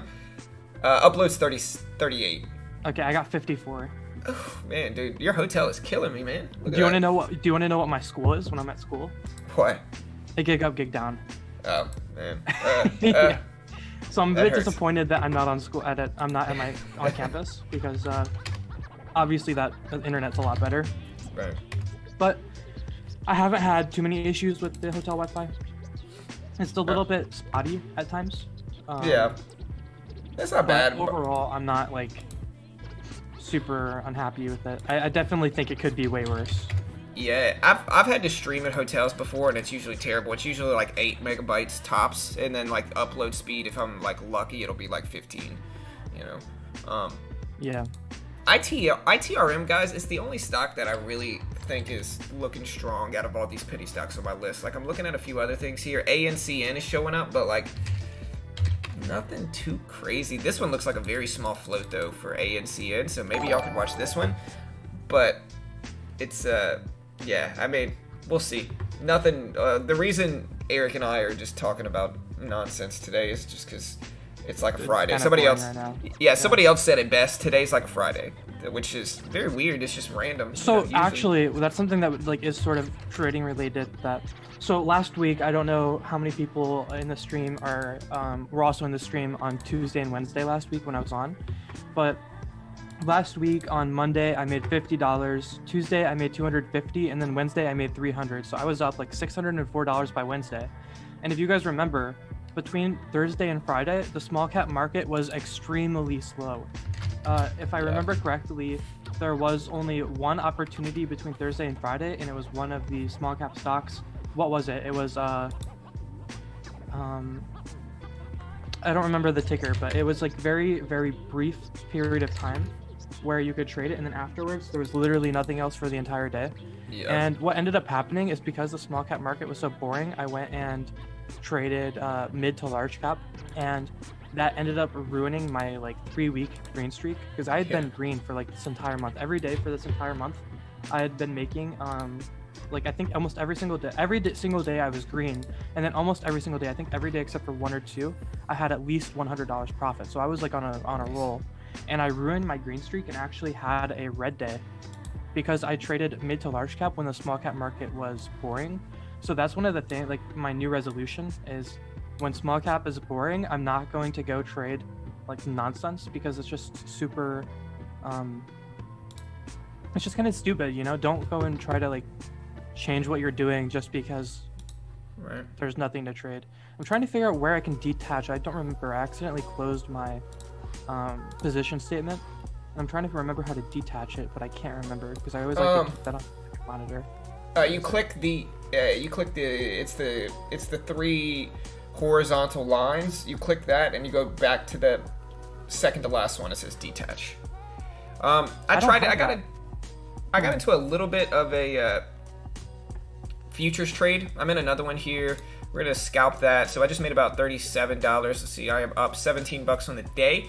So I've moved to scalping a little bit of futures. In penny stocks though, we do have ITRM. It's just not really my strategy at the moment. One of the reasons, like honestly, I've been very happy with my system, guys, and like my penny stock system has been working extremely well. But the reason it works is because I stick to it, and I don't deviate from that system, you know. Oh, my bad. Were you saying something, Eric? Oh no, I wasn't. I'm just drinking coffee. Okay, cool. But yeah, let me see. Let me try to talk to the chat. Yeah, hit that like button, team. Oh, here, let me add your link into the description. Yeah, if anybody wants to check out Eric's link to his channel, he's got, like I said, he's got a really dope channel, super educational and just beneficial for new traders. Man, your auto moderator is very sensitive. Oh, it's no, probably it's just like one of the messages that I clicked show to like allow it to go through was like not even a bad message at all.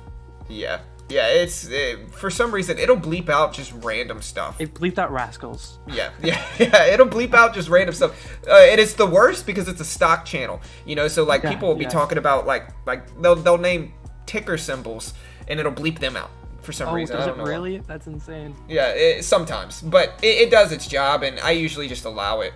Yeah, I just want to say I'm gonna call out one of the people in chat.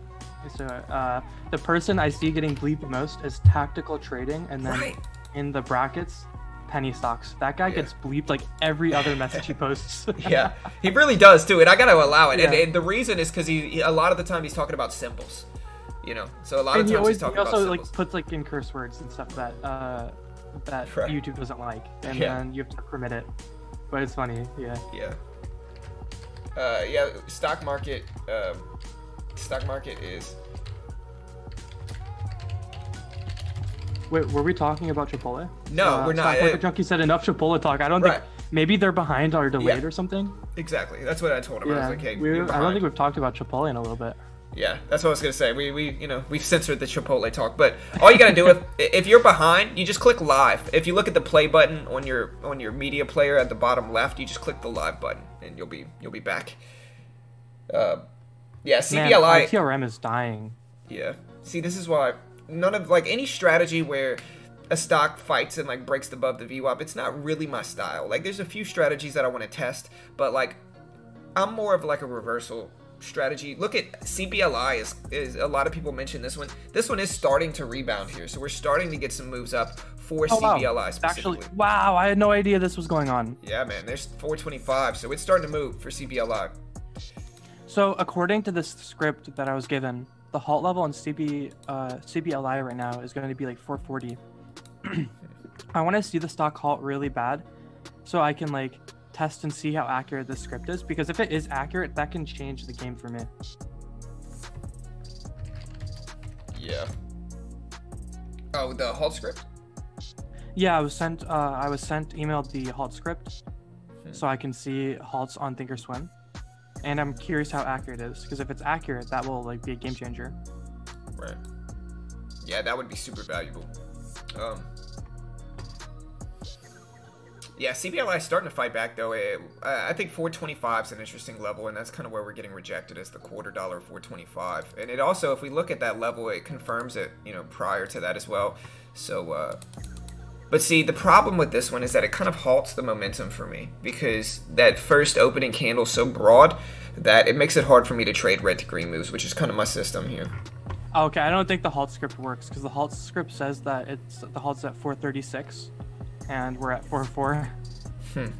So, well, is it a predictive one, or is it using some other type of data? I don't know how it was. I don't know about how the script was made. I was just sent it, and because it might not work every time, but if it can predict from a certain Wow. All right, there it goes. So here's that break of 488 that I was talking about here, team. Look at that. It's not my system at all, so I'm not going to trade this. But oh, there's 490s. Wow. CBLI guys making some huge runs. Yeah. Well, here's the halt level. It's at 97. And it's halted right now. What? No, it's not halted yet. Oh, it looked like it was halted. It froze for a second.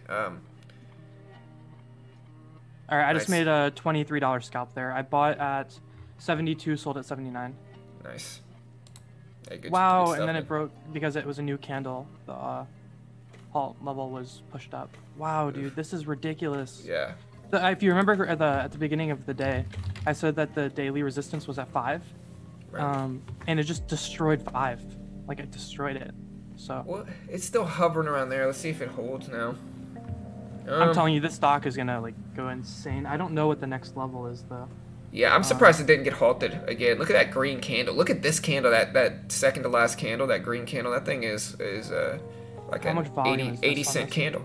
Wow, 5 million 5 shares million of shares. volume. That's what I'm saying. I'm surprised that like the halt script. It tried to predict that. I think it's just, you know what I mean. Like usually those moves are getting halted. You know, that's a ton of volume coming in one big, huge candle like that. So I'm honestly surprised it's not halted. Wow. But maybe the volume is just so low for the rest of the stocks. Wow, that was a really, really cool move. I only made like 20 bucks on it, $21 on it, but at least I got a little bit. I was only trading 300 shares, so I made like what, $21 on $1,200. I don't know what that is percentage-wise, but that's not bad. Yeah. 21 hey, nice Han. Divided by 21 divided by 1,200. So it's like about like a 1.5%. Not horrible. I mean, it's not great, but it's not horrible because that move exploded way more than 1.5%. Right. But I just got a little scalp. I bought in at I think 7.2. I said is what I said, and it went to a low of 69. So I was 3 cents off. Right. Yeah, I'm in one contract of the S&P 500. We're gonna get out.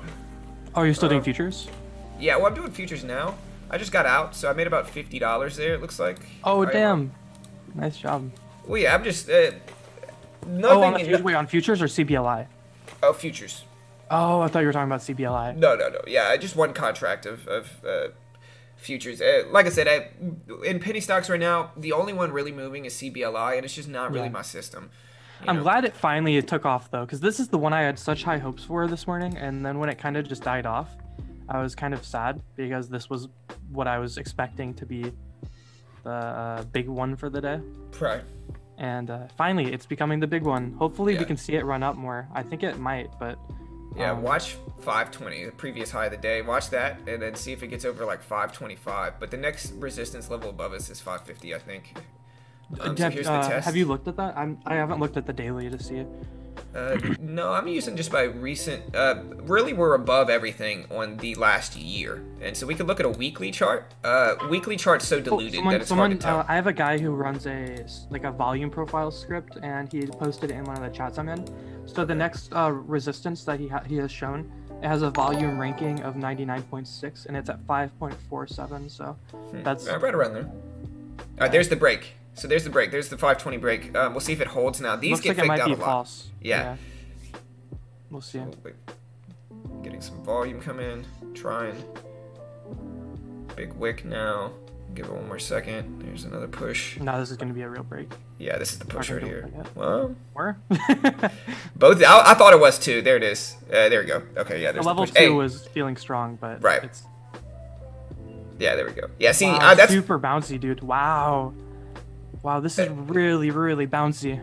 Yeah, these are moves I try to avoid. Hey, I appreciate the sub, Mucho. Welcome in. Thank you both. Yeah, y'all hit that like and subscribe button, team. I'm liking this though. It's super fun. This is what makes trading like such a game for me. There's like stocks like this. Yeah. Very high. Like stock trading is a game for me. It's like a video game. I quit all my video games and got into trading. That's how I started spending so much time doing this. Right. Yeah. No. And it's still a video game for me. Yeah. No. It really honestly, my buddy and I play video games all the time, and like I'm a big video game player. Xbox, like I play UFC 4. Fun fact: I'm in the top 100 in the world in UFC 4. Currently ranked. Actually, that's a lie. I'm at number 104 in the world, so I'm close. I call myself the top 100 in the world.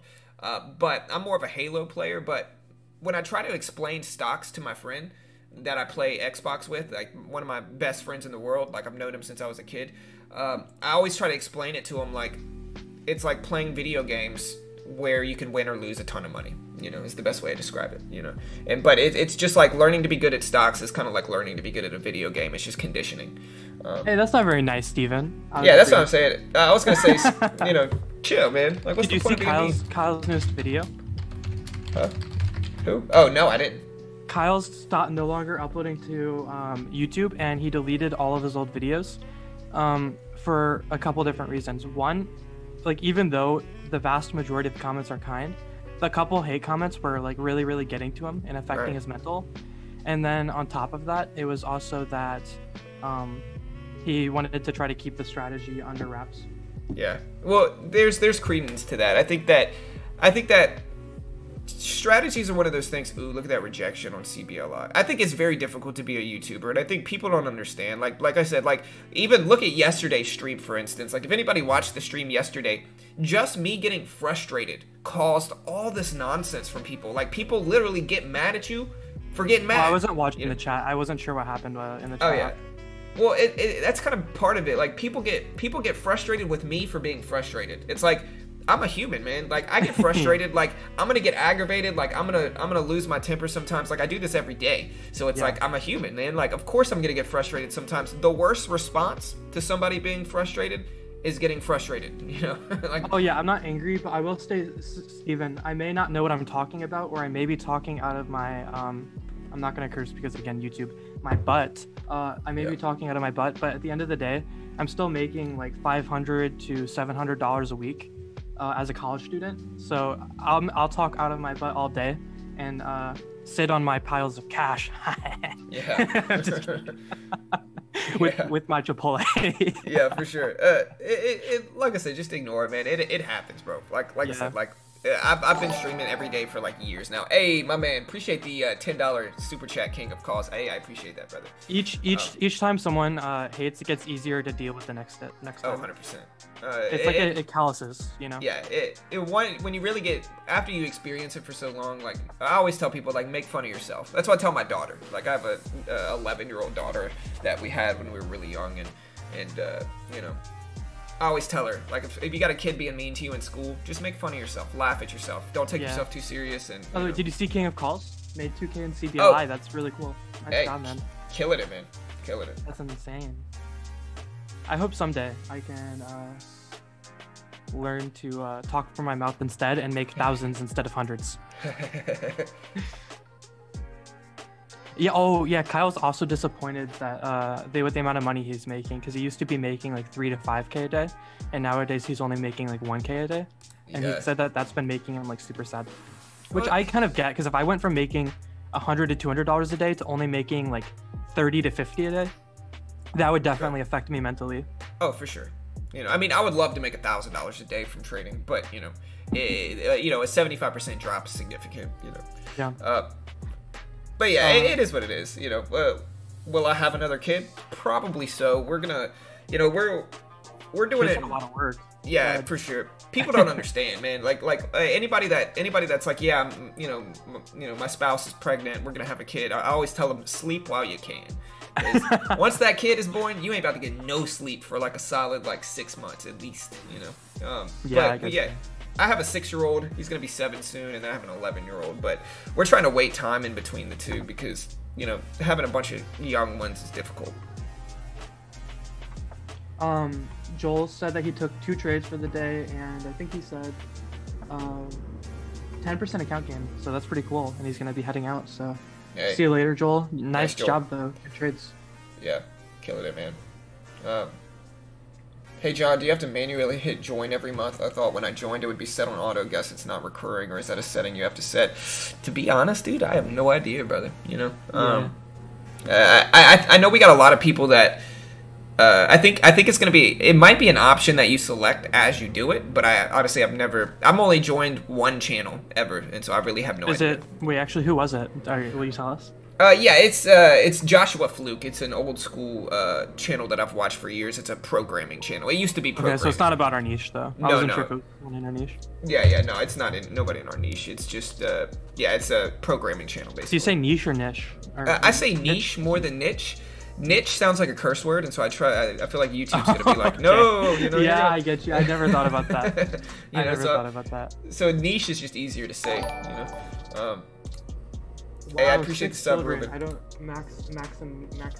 I don't know if I pronounced that correctly, but 6 children. That's insane. I can't imagine. I don't want any kids, but yeah.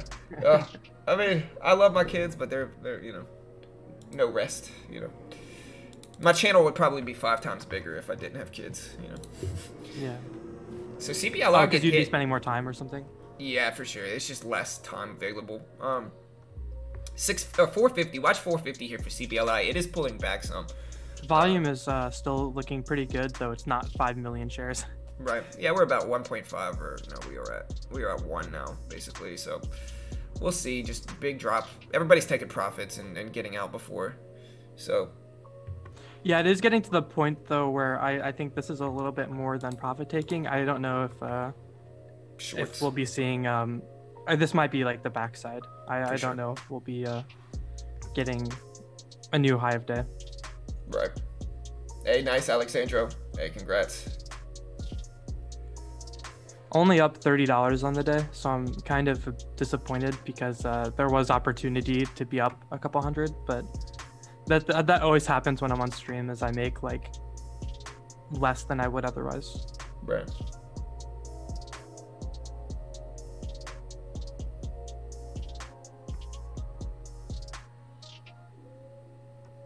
Good job, Caitlin. Nice job for the green week so far. Hopefully you keep that pace and you can keep it up for the rest of the week. Green for the week. Nice, Caitlin. Yeah. Trading with kids running around is definitely a talent. Yeah, for sure.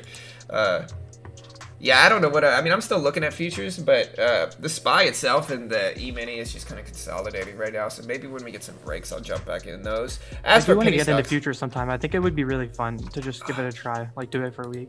It's been the easiest transition I've ever had in trading, the easiest market to learn. I mean, I know like scalping strategies. CPHI is popping off a little bit, team.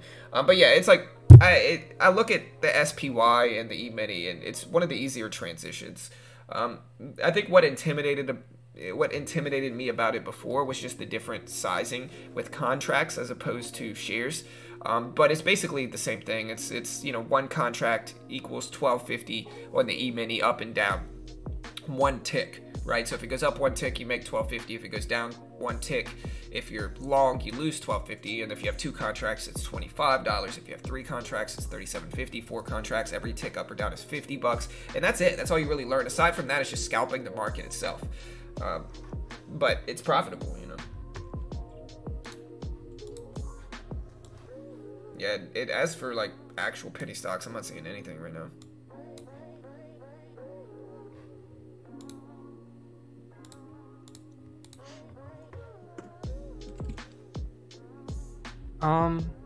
Some people were talking about WEI, but I'm not sure about that stock.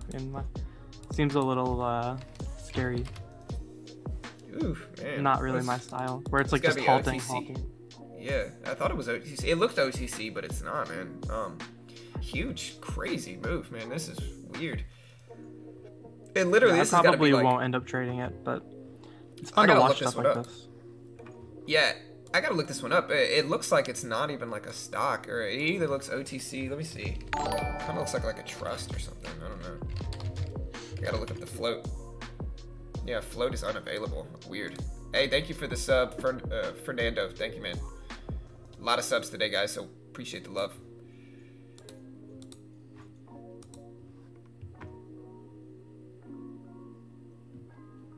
Hey, nice, Richard.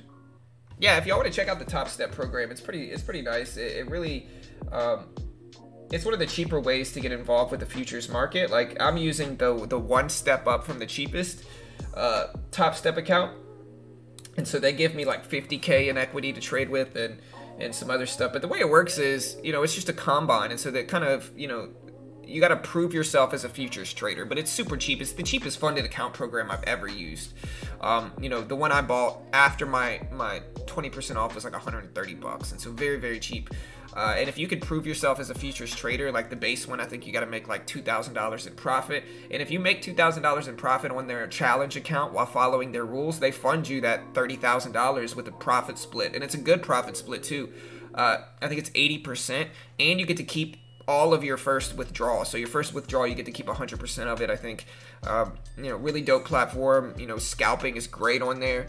There's 0 commissions, but there are some fees, and so it's just really set up to help me actually get funded. It's one of the highest reviewed funded account programs I've seen as well, just because I think, you know, they actually want you to get funded. And so, you know, you can get funded as a proprietary futures trader. And again, if you're just now wanting to get involved with the futures market, I'll post this link here. You're basically just scalping the market with the Emini, or you can scalp like oil with crude. You can scalp cattle prices, gold, whatever your niche is or sector. They got some info on it. There's the link if you want to check that out. Oh, Caitlin, that was you. Yeah. Y'all go check out Caitlin's channel. She's got a really cool channel as well. She messaged me. You know, and this is a good lesson, guys, as well. On if you just ask me, I probably help you out. Like, I'll probably give you a shout out if you just ask me. If you try to do it without asking me, though, you know, that's where the problem rolls in. But yeah, y'all go check out Caitlin's channel. She said that she is very small, but the purpose of the channel is to educate people on how to save, trade, and invest money the smart way. And so I'll post this link here. Here is the link to our channel. Y'all go subscribe to it. Her name is Caitlin, and she's just now starting a YouTube. Y'all go check it out. There's the link to that as well.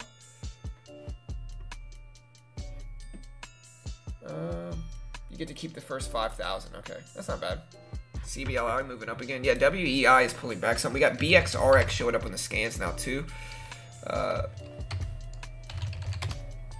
Yeah, look at CBLI, man. It's above the pre-market high again.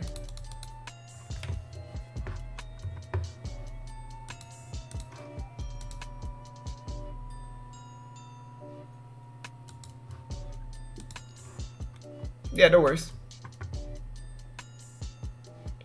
Yeah, and if you can prove your, yeah, Tribreed says, if you can prove yourself on a funded account, you can definitely do well on your own. Yeah, for sure. The hardest part of the Top Step funded account program that I'm experiencing, like one of the flaws of it, if you will, is that you got to trade large, right? Like if it was just me trading, or you get stuck trading large sometimes. Like if it was just me trading and it was like actual profits, I would trade noticeably smaller. You know, I would trade way smaller, and I would just kind of take small, you know, little wins and let those add up, because I can make little 20-30 bucks every day. The problem though is that when you're trying to get funded, you got to trade a little bit larger, which does add some risk to it. But you can also kind of reset your account if you need to, and it's $100 and just get a fresh account, which is fine. And I think continuing to try it until you get funded, and maybe swinging for it until you get like enough equity to pass, and then kind of skating by with small trades after that, I think is probably the most reasonable way to get funded on these Top Step accounts. And sure, you might have to blow through a few $100 trying to get funded, but I think once you're funded and you can withdraw, I think it'll be fine. But again, it's very subjective, I guess.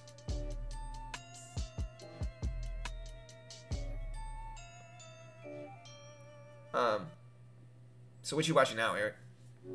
I'm still watching CBLI. Okay. Yeah, look at that pullback. That's a big drop.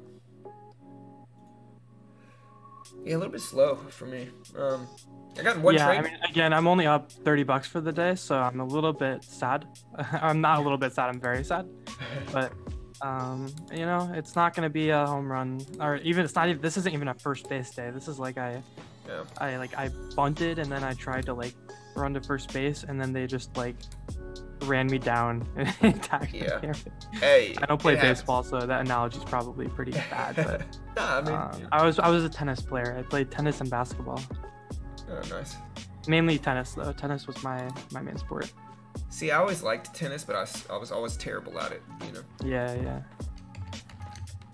But yeah, it's just a dull day, man. It's like a Friday. Look at I mean, there was a big opportunity. Don't get me wrong. Like CBLI presented a big opportunity, but it was over the course of 4 candles. So, and on those 4 candles, I only made like $25. So Yeah. it's kind of embarrassing. It's like, wow, you made $25 on a like Nah. how much was that risk move? management. It was like a dollar move, and I made like $25. But you know, it is what it is. Yes. I mean, listen, that just means good risk management. I get made fun of all the time for trading too small, right? But the reality is the people that are encouraging you to trade large are usually the same people that are just going to destroy their account, you know, and then they're never going to tell you about it, and they're going to act like they're the greatest traders ever, when the reality is, you know, trading small is fine. You should never make fun of somebody in trading for trading too small. Like, there's no such a thing, you know? Also, Flingshot Live asked me, what price do I see on CBLL? He's trying to find the time delay, and for that answer, just look at John's trade ideas. It has the clock on there. Yeah. Although actually, I'll just tell you the time on my clock right now. For me, it's 25 minutes 37 seconds. Yeah. And I'm not saying the hour because that just depends on your time zone.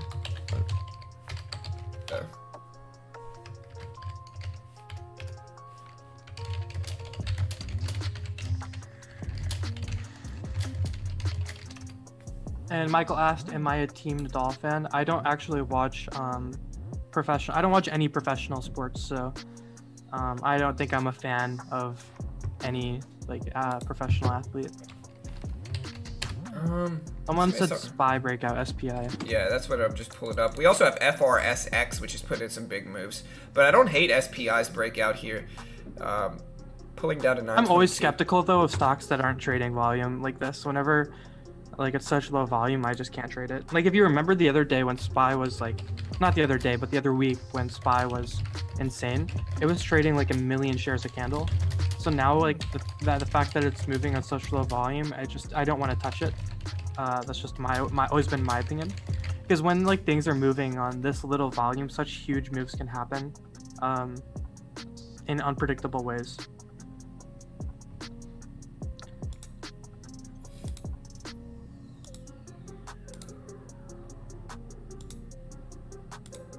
Yeah, I'm deleting all the delay comments. Please don't get mad at me, team. I'm just, you know. But yeah, anybody that streams trade ideas has to have a delay, you know. So you're not going to find a trade idea stream without one. ANCN showing up. SOS showing up. So we are getting some moves here. I think FRSX was another one that I was watching. Yeah, look at FRSX. Just broke over $1, pulling back down to 105s. And if you want to go check out trade ideas, if you want to, you know, no delay scans, y'all go check out trade ideas. You can get 15% off if you use our promo code BT15, and you can see Nightbot just posted it.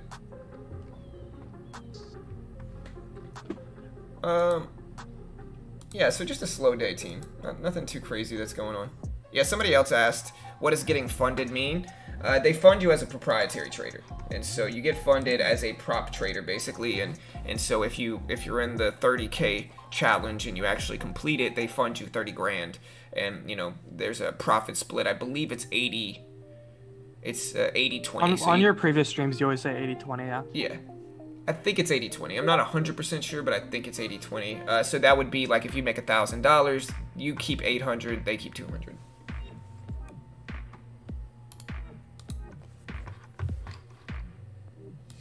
Yeah, and if you want to check that out, you know, I'll post that link again just to sell out one more time, you know. RCON's starting to fight back a little bit, though.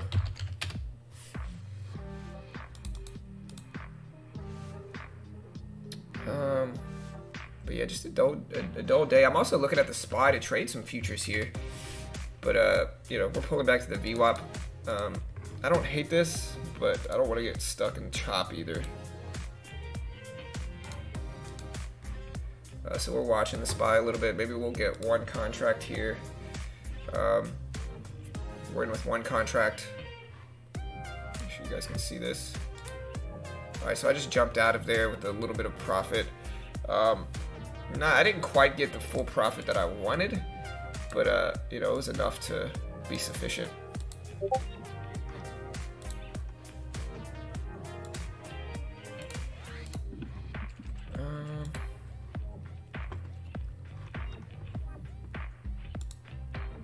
So yeah, we're up $60 in futures today. I gotta be pretty accurate, I think, today.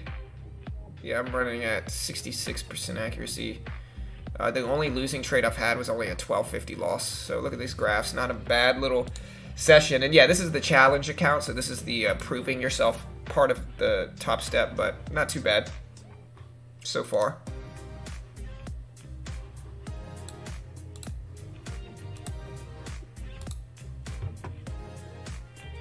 WWR reversal. I'm still watching CBLI. I just don't think I'm going to be trading it anymore. I might actually just be finishing the day with $30 profit, which kind of sucks. Green is green, bro. You know, and hey, it just means you're having good risk management. Because I mean, like, I don't know. There wasn't a lack of opportunity today. I mean, there was a shortage of it, but there was it still existed. Right. Yeah, like Thursday, Friday last week, there was like almost no opportunity, and then today there was. I just missed it. Yeah, there was opportunity, but you know, it was very limited. I think not limited opportunity, but a small window. There was a small window, yeah. And like for me right now, it's just nothing really worked. The best one was the one I missed, which is ACOR. The one I got into, which was ACOR for my system, and aside from that, it's just been kind of dull.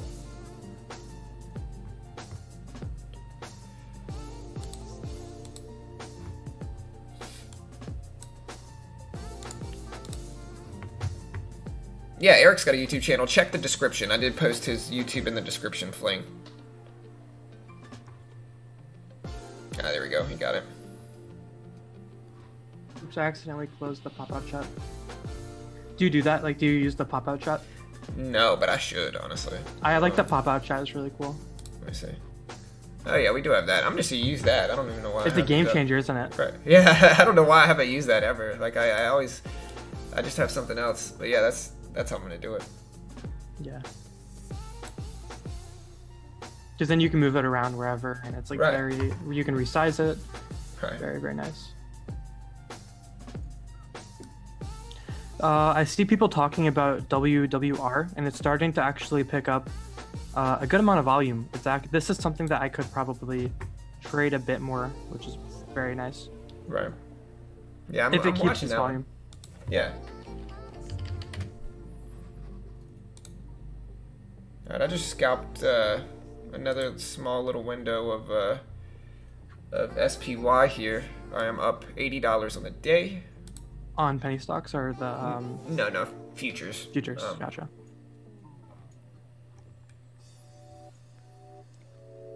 I'm probably actually going to look to trade WWR, most likely.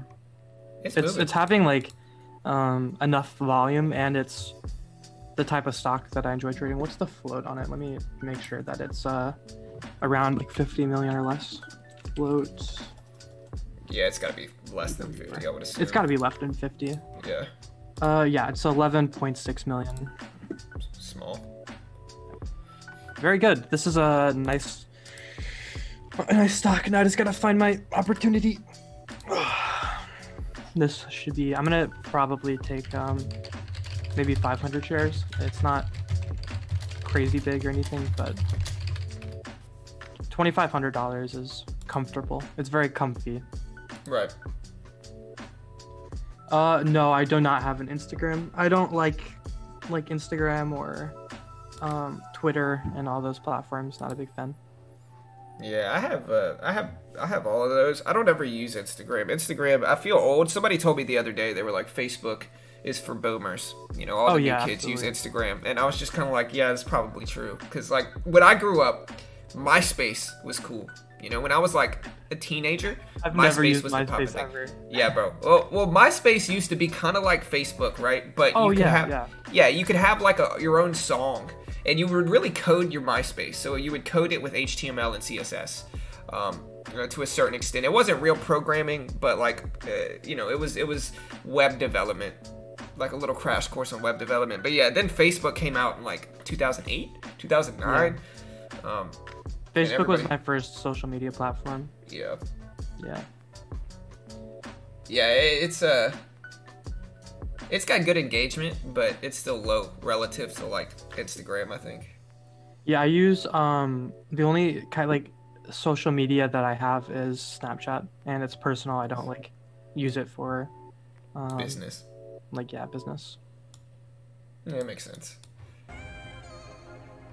Twitter is cool. Yeah, I have Yeah, I Twitter. can't stand the Twitter sphere, dude. It's like the most toxic environment I've ever like I've played like toxic video games, or I've been in like different online communities that are pretty toxic, but Twitter has some like very, very mean people.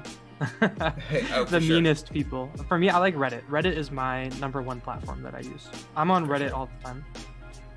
Yeah, I can kind of see that. I mean, I could understand how Twitter gets like that. You know what I mean? Yeah, it's also like a very political For sure. social media, it seems. Like that's just my observation. Right. Someone said Acor is waking up. All right, so I scalped another little gain here on the SPY itself. Made a nice little, $70, $80 there. So I'm up 136 in futures. Yeah, top friends. Yeah, that's right, tried read, which was always super scandalous, man, with top friends, because like, yeah, to put it into perspective, Eric, MySpace did this thing where you had to pick your top 8 friends, right? And so it's like if you had a friend and you weren't on their top 8, that hurt, man. That hurt. Oh man, that sounds horrible. It was terrible, That's man. also, It was it kind of terrible. reminds me, do you use Snapchat?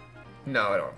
Snapchat has like these like things that will happen, like if you're someone's best friend and they're also like, it goes by how much activity you have with that person, and if you're someone's best friend and then you're their best friend, then it will have like an emoji to signify that like you guys are each other's best friend. Right. And then if it's like, yeah, it's like, and there's badges for like different like activity for their account, and you can get an insight on like, is this like, for me, this might be the most talked to person on my list. Am I the most talked to person on theirs? And it's like, it just reminds me of what you were talking about with the ranking competition. Yeah, it's like, am I gonna be their Right. You don't want to be the most talked to person, or you don't want to be you don't want them to be the person you talk to the most, but then not be theirs. It hurts. Yeah. Oh, shoot, WWR pulling back to 5. I hate how my position statement isn't popped out. What happened? Oh man, that was so sad. That should have been a $10 win, and it wasn't. It was break even. But I tried to sell for. That's why I hate market orders. So I did a join the ask, and I didn't get filled, so I just canceled it and did a market sell. And even though like the P&L open displayed $10 profit, I ended up getting me out at break even.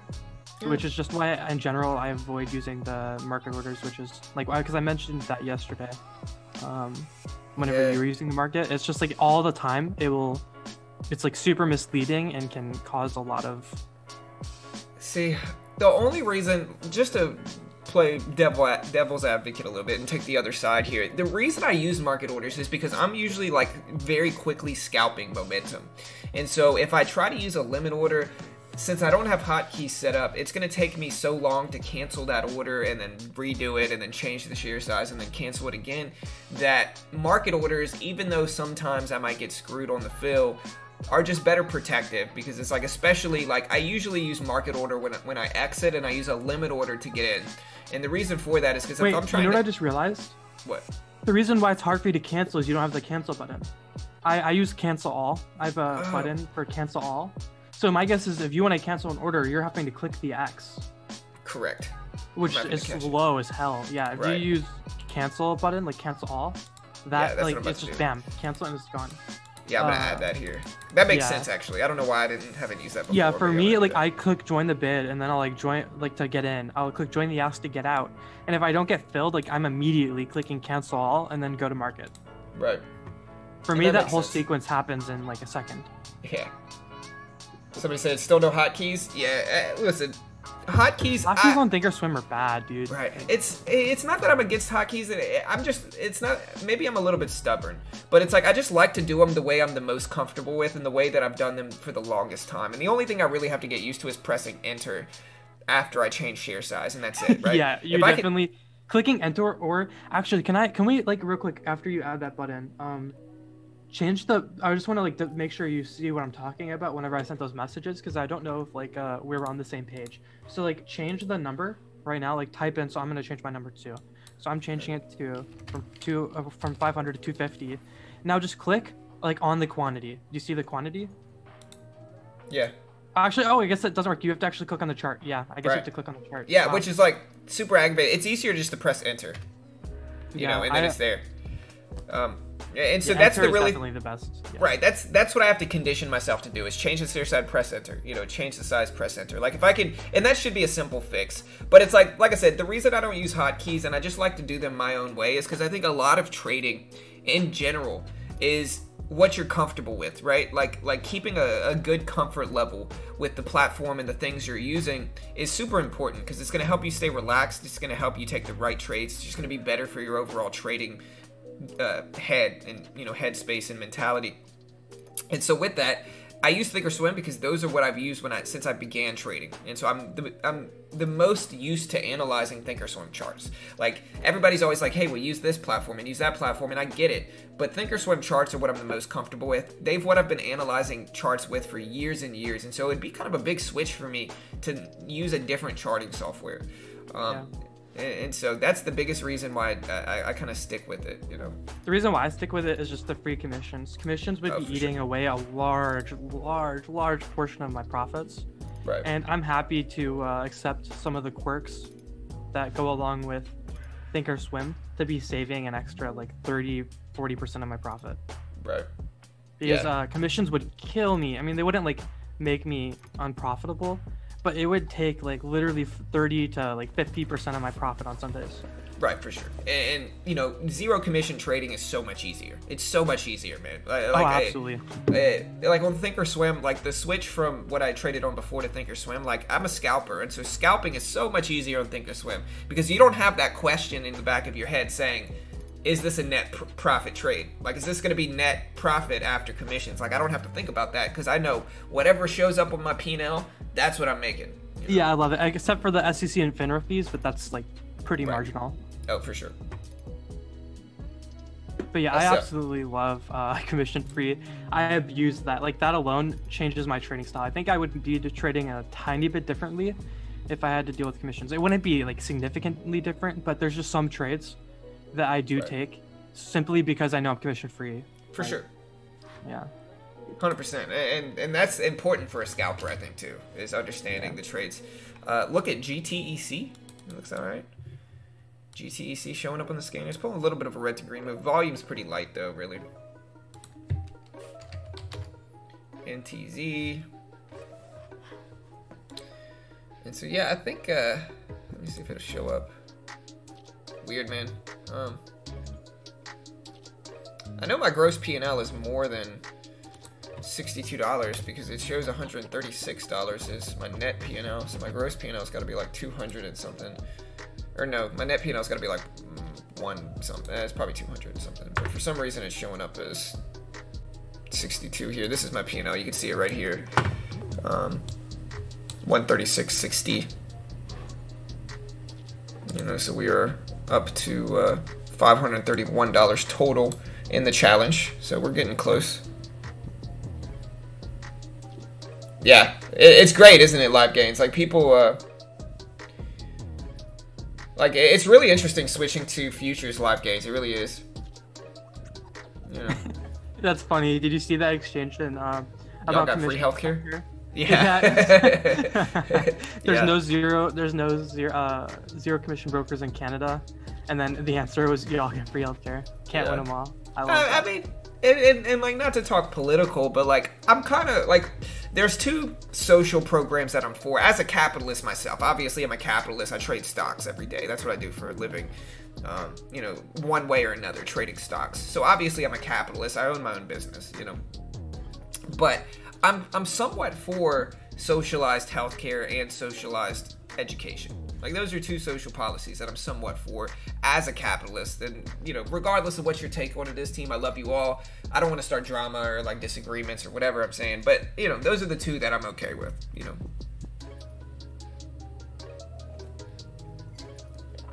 And I guess the reason for that is because my stepdad is Canadian, and I've been up there and I've been to the doctors, and you know, it's not as bad as people make it out to be.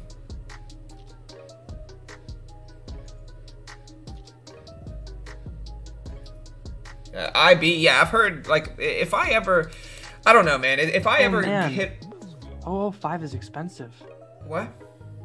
Yeah, that's a lot. Yeah. 0.005. Like I know I looked whenever I was looking into going and doing like switching to a platform that was faster for like better execution but charges commission. I was gonna get charged 0.002 is what I was gonna be charged. Yeah, that's high relative. It's high in the current market state where there's a lot of zero commission platforms. That's roughly $10 a round trip, and that if you take 1,000 shares, and that's assuming that you don't scale in and out. You know what I mean? So that's up there, especially relative to like Thinkorswim and Schwab and E-Trade, which are all zero commissions at this point. But yeah, like I just know that whenever I was looking at it, with tiered commissions, I would be paying like 0.002 per share. And like at least that's manageable, but it still kind of sucks. Right. Yeah, for sure.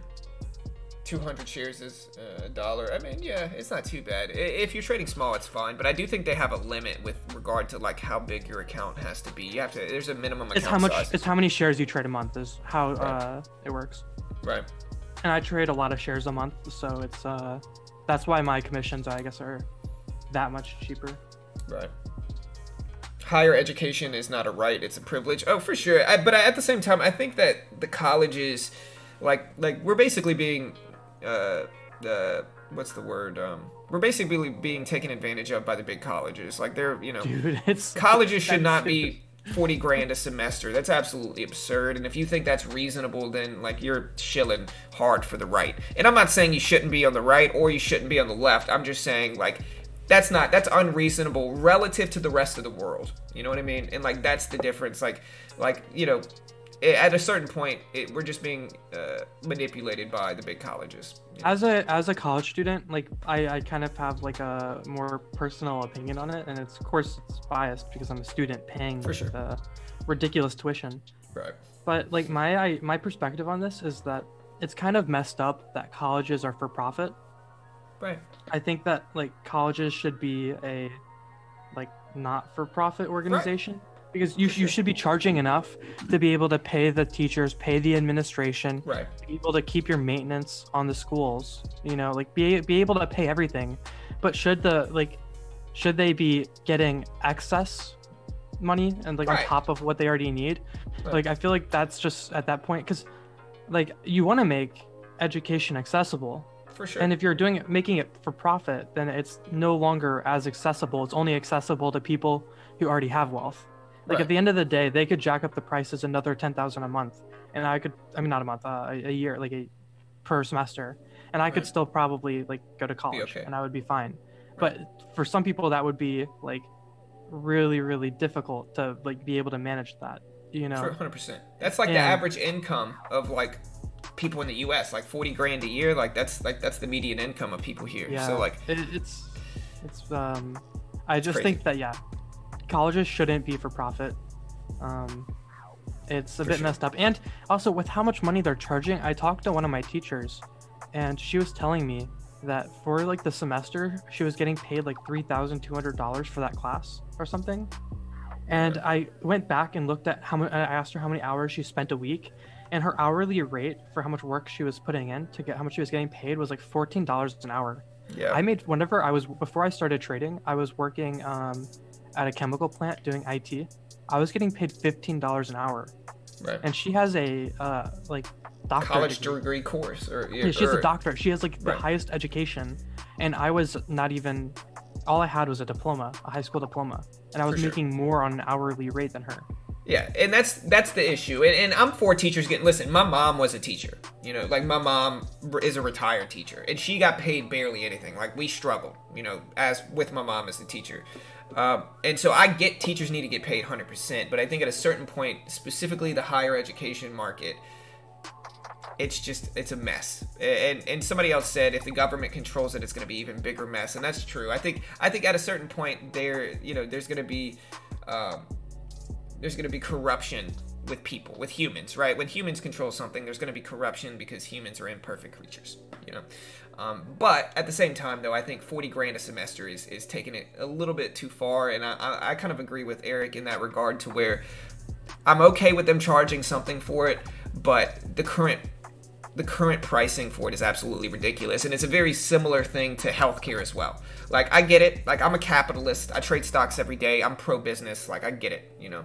I'm fiscally conservative in a lot of ways, but higher education and healthcare are two that I think that it's just messed up right now, you know. And I think that at a certain point, we got to stop shilling for one side or another and realize that at a certain point, there's a line in the sand that it's just too much. I think I saw something that said like over the last like 20 or 50 years, college tuition has increased by like 80%, whereas wages have increased by like 8% or something like that.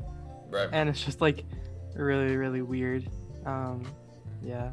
Right. Yeah, and mostly, like, I didn't graduate college, but I know so many people that are in debt from college right now, still paid off. Like one of my close childhood friends graduated from LSU, and she's still paying that off 10 years later. You know, that's too much, man. You know what I mean? Like, that's too much debt to take on, especially with how, like, shark-like the student loan business is, you know?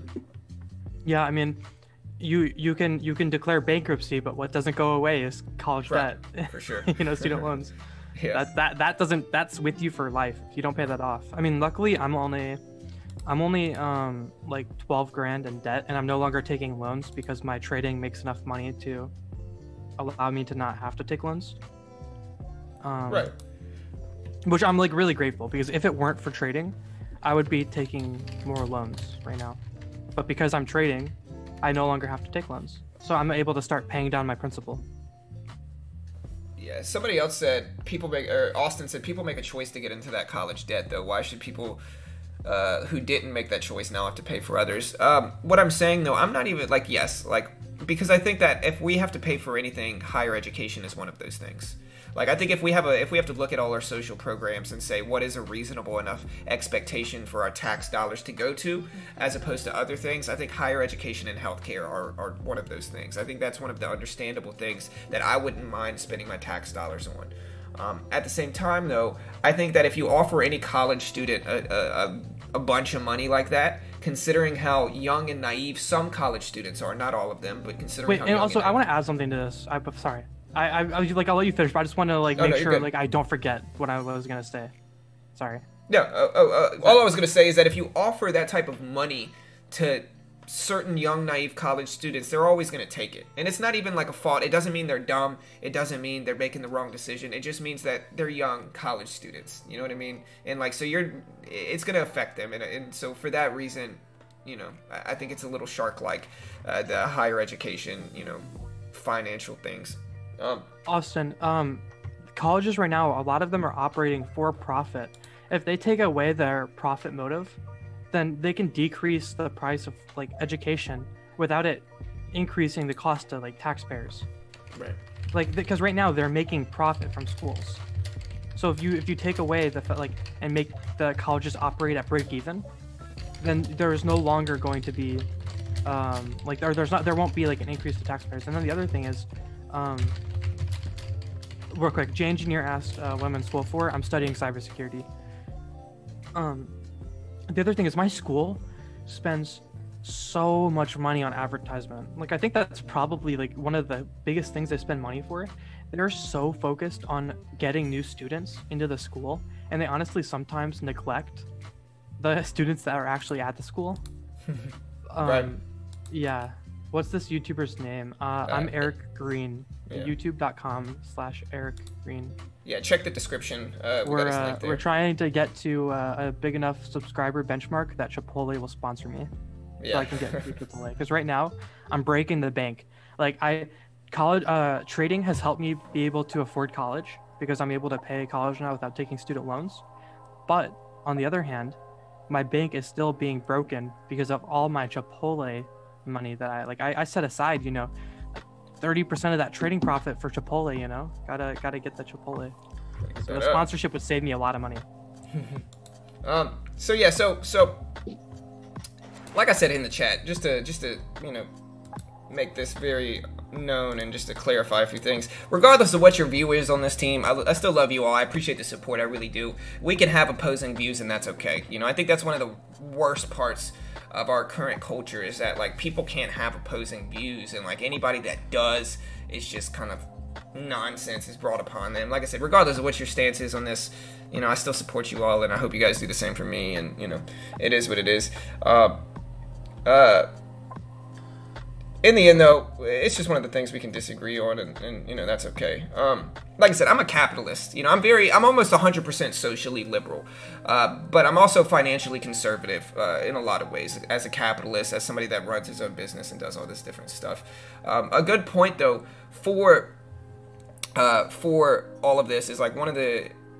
Like a lot of times, like programmers nowadays, they don't need to go to college. They can go to a boot camp. They can teach themselves, and if they become a proficient enough programmer, they can get a good job without going to college. And if they do go to college, they're going to get paid more and have an easier time finding jobs, certainly. But it's not a necessity at this point, and a lot of people that are wanting to be programmers learn to be programmers in 6 months, and within 6 months are getting paid $50K plus a year as a professional programmer, coder, whatever you want to call it. And you know, I think that it's not needed, but it kind of is. Like, you can technically get a job in like programming without a degree, but that is incredibly hard. Like, I bet if we go look at the people that are working as software developers, like I would be, I don't know this for fact, but I would be willing to bet over 95% have degrees. And the reason why is because at this point, especially in tech, they're always asking about degrees and stuff. It's crazy, man. For sure. Like, I think that's all. People put like so much weight on having a degree, whereas I can tell you as an active college student, I haven't been in class. I haven't attended any of my classes now for well over a month. It's almost approaching 2 months. And I still have A's in all my classes, and it's because they're so easy. Like being in college doesn't mean anything in my opinion. Like, having graduated, at least from like a normal college, if you're going to like an Ivy League or something, obviously that will carry more weight because the classes are a lot more like difficult probably. But like if you're just going to a generic college, it's always pretty easy for the most part. I mean, it's there might be difficult classes, but like 80% of the stuff you're doing is just super, like, it feels like high school all over again. Like, that's why I don't go to class, is I get bored, so I just go do other things with my time. Well, what I was going to say, though, is that I think that number's off. I certainly don't think it's 95%. I think that 10 years ago, 15 years ago, it was probably closer to 95%. But nowadays, the culture of programming is changing, and as a programmer myself, you don't need to go to college to get a programming job. If you go to college, you're going to have a way easier time finding a job, and you're going to get paid more off the bat. But I would say 20% of programmers nowadays have not been to college, and probably, you know, I think a majority of those that don't go to college go to what's called a coding boot camp and get certified as a programmer.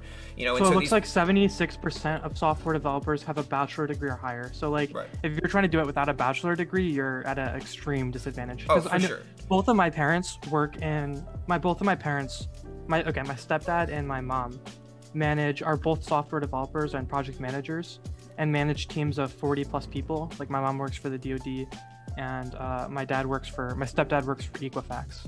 Nice. And they both were telling me, like, because I didn't want to go to college. I didn't want to because I've always thought college is stupid. I've always thought I don't think education is stupid, but I think educational institutions are stupid. Because I know, like, I've always been able to learn more learning by myself than when I have like a stupid structured class with like certain benchmarks. I don't know. It's just way easier for me to learn myself. So I was going to go and do this myself. But my parents, because they're both like hiring all the time, they told me, no, you have to go get a degree. Like, for me, it wasn't an option. What's the standard? Going to school was 100% something I had to do. Right.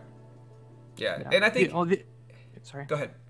No, go ahead. You're good. The only way you're going to be able to get like a job, at least from talking with my parents in like one of these industry like software, because like software development or like software engineering is so, like, there's so many people doing it now, and there's so many brilliant people doing it, for sure, that the only way you're going to get like even considered without having a degree is if you have an astonishing independent portfolio. And I mean, like, astonishing. Well, what you do is, the way you actually get involved with it is like, so the culture in program is actually changing, right? A lot of people are going to boot camps instead of college, and the reason they do that is because it's faster, right? You go to college, you're gonna have to go to college for 4 years to get a bachelor's. Yeah. With a boot camp, you can become a certified programmer in 6 months, and you are gonna be, you know, I agree with you that you're gonna be at a severe disadvantage, but one of the beautiful things about the tech field is that you could go to a startup, and a startup is gonna need a cheap programmer, and so you can get a job at a startup. There's a lot of different options for self-taught programmers as well as boot camp programmers. But the point is like, if you go to college, obviously you're gonna make more and you're gonna have a way easier time finding a job. But as a boot camp graduate, you can certainly get a job without going to college. And you know, even nowadays, like if you look at job postings for programmers, what you'll see is you'll see bachelor's degree or related experience, and so a lot of 5 jobs, years related experience, right? But they're never gonna stick you to that. Like they're never gonna make you have 5 years. Like of course they're gonna say it because they want the best possible candidates. But the point is that specifically programming, not even tech in general, but like programming specifically is one of those things where the culture is swinging to be more of a cert instead of a degree, and I think that a lot of people don't realize that anymore. And I think 10 years ago, especially, almost everybody went to college. But I think nowadays you have a large percentage of people that just get their degree through a boot camp or to get a certification through a boot camp. And while they're going to make much less, you know, you get one job, you know, you're going to have enough experience to apply for others. And it's going to be a little bit more of a struggle to actually get the job done. But I think that you'll be able to find a job if you go to a boot camp, certainly. I do think that they are getting a little saturated, though, for sure.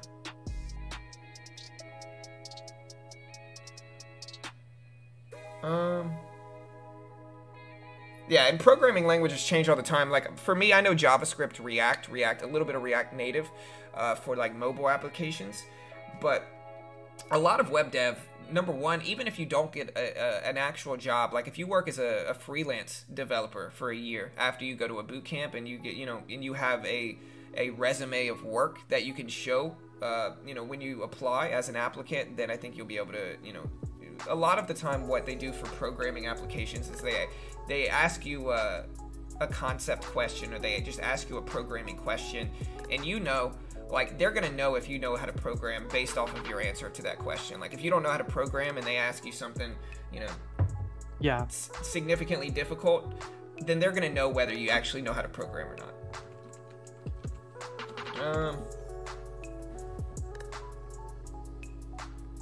But with all that said, though, I'm still trying to get my college degree at 30-something, you know. So, like, I think if it's an option for you, college degree is certainly the way to go, you know, for sure.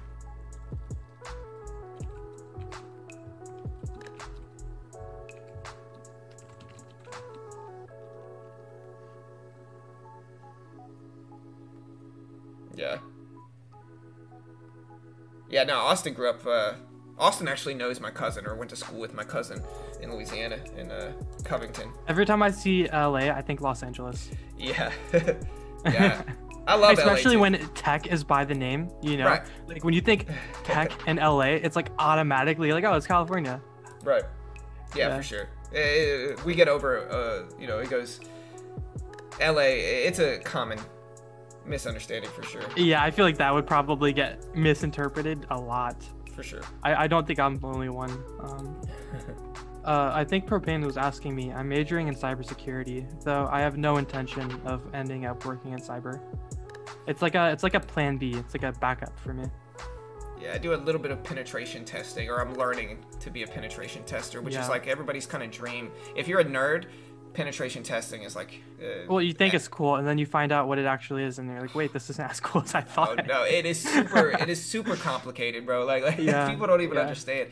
Penetration testing, just to explain it for those that don't know what we're talking about, penetration testing is ethical hacking, right? Yeah. It's basically going around and hacking into companies that ask for it to find holes in their defense and their security, and then you get paid a bounty for doing so, is what penetration testing is. It sounds great, but it's extraordinarily difficult. It's so much, dude. Yeah, that's what I was gonna do for the longest time. Is I was gonna open up my own firm, doing pen testing. Right. But I realized that I don't really like cyber that much. I mean, I'm okay at it, but trading is definitely where the passion's at. So if I can make enough money from trading, then I will certainly do trading over that. Because right now, I'm not making a livable wage from trading. Like 24 grand a year around the area, like 24 to 30 grand pre-tax.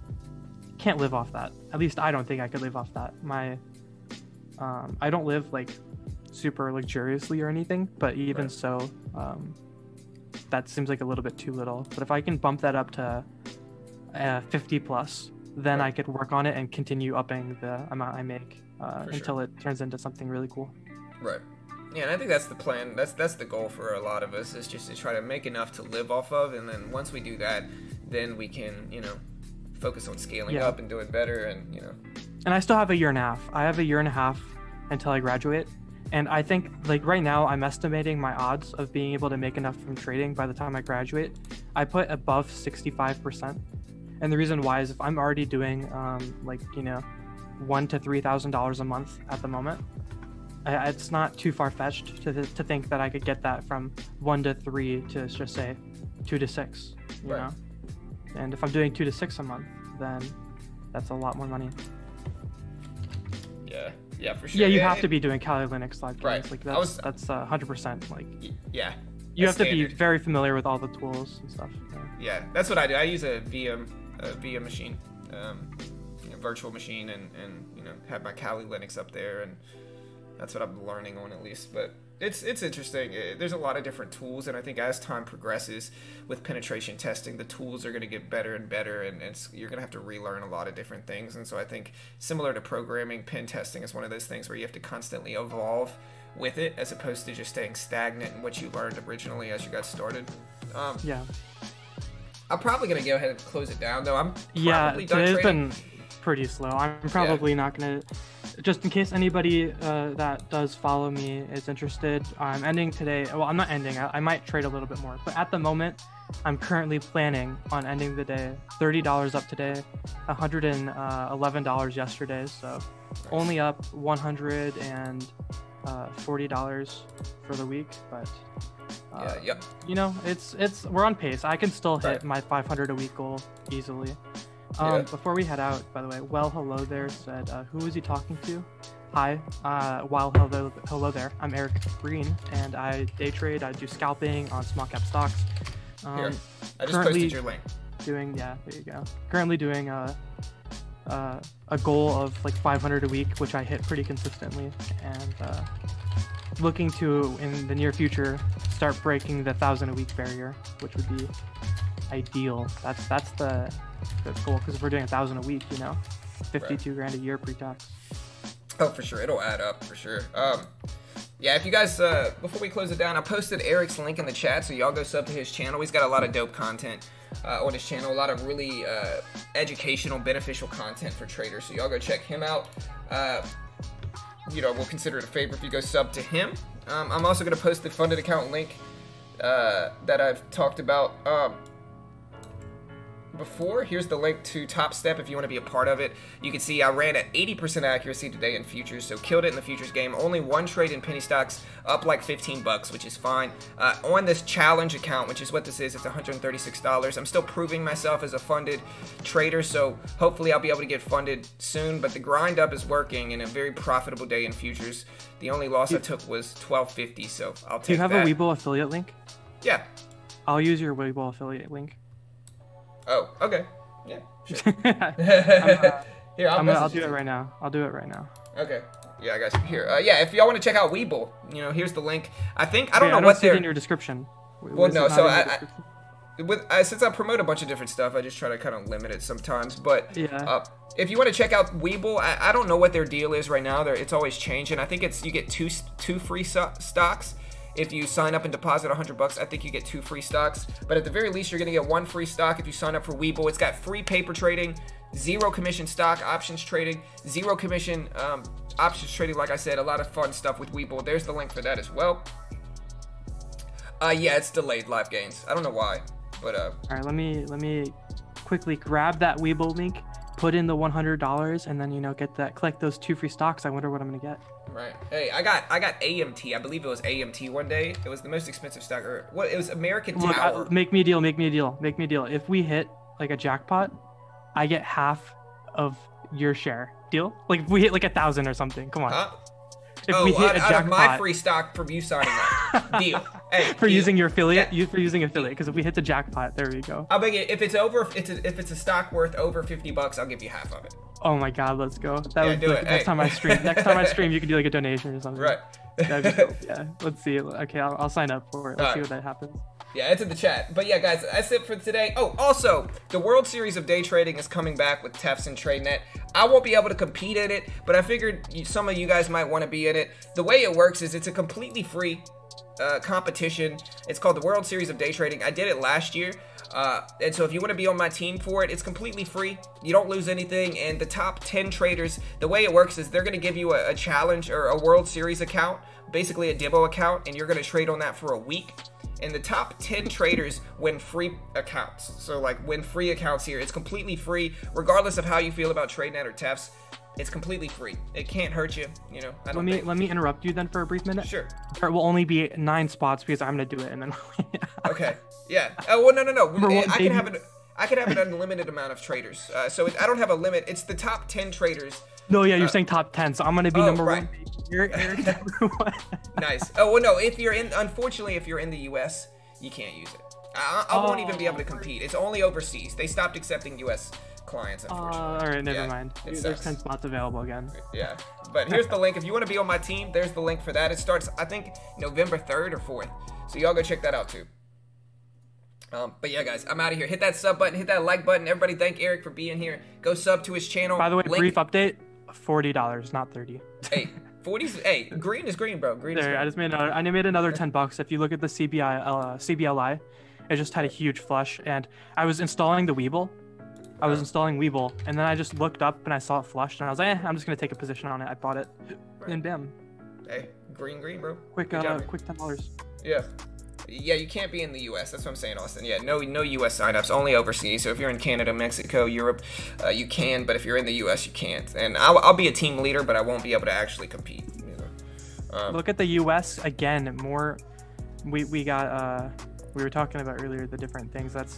So we may have free commissions, but you get to use Top Step Trader. We can't. For sure. Or no, TradeNet. That's TradeNet. Or but TradeNet. Yeah, there's a lot of pros to being in the U.S. There's a lot of flaws, like he's saying. Like the PDT rule specifically sucks. But yeah, the PDT is the worst, dude. Oh my God. Well, people don't realize like it's only sucks if you're a mid and high cap trader. Like if you're not a mid and high cap trader and you don't need a short, I don't notice much different. I can trade 10, 15 times a day. You know? Yeah, and I mean, so, I'm above PDT, and it still frustrates me that we have the PDT rule. Like, it doesn't affect me at all. Right. But it still frustrates me. Like, 100%. Like, yeah. It's just a ridiculous rule, but yeah, guys, we're out of here. Good luck. We'll see you guys later. Peace.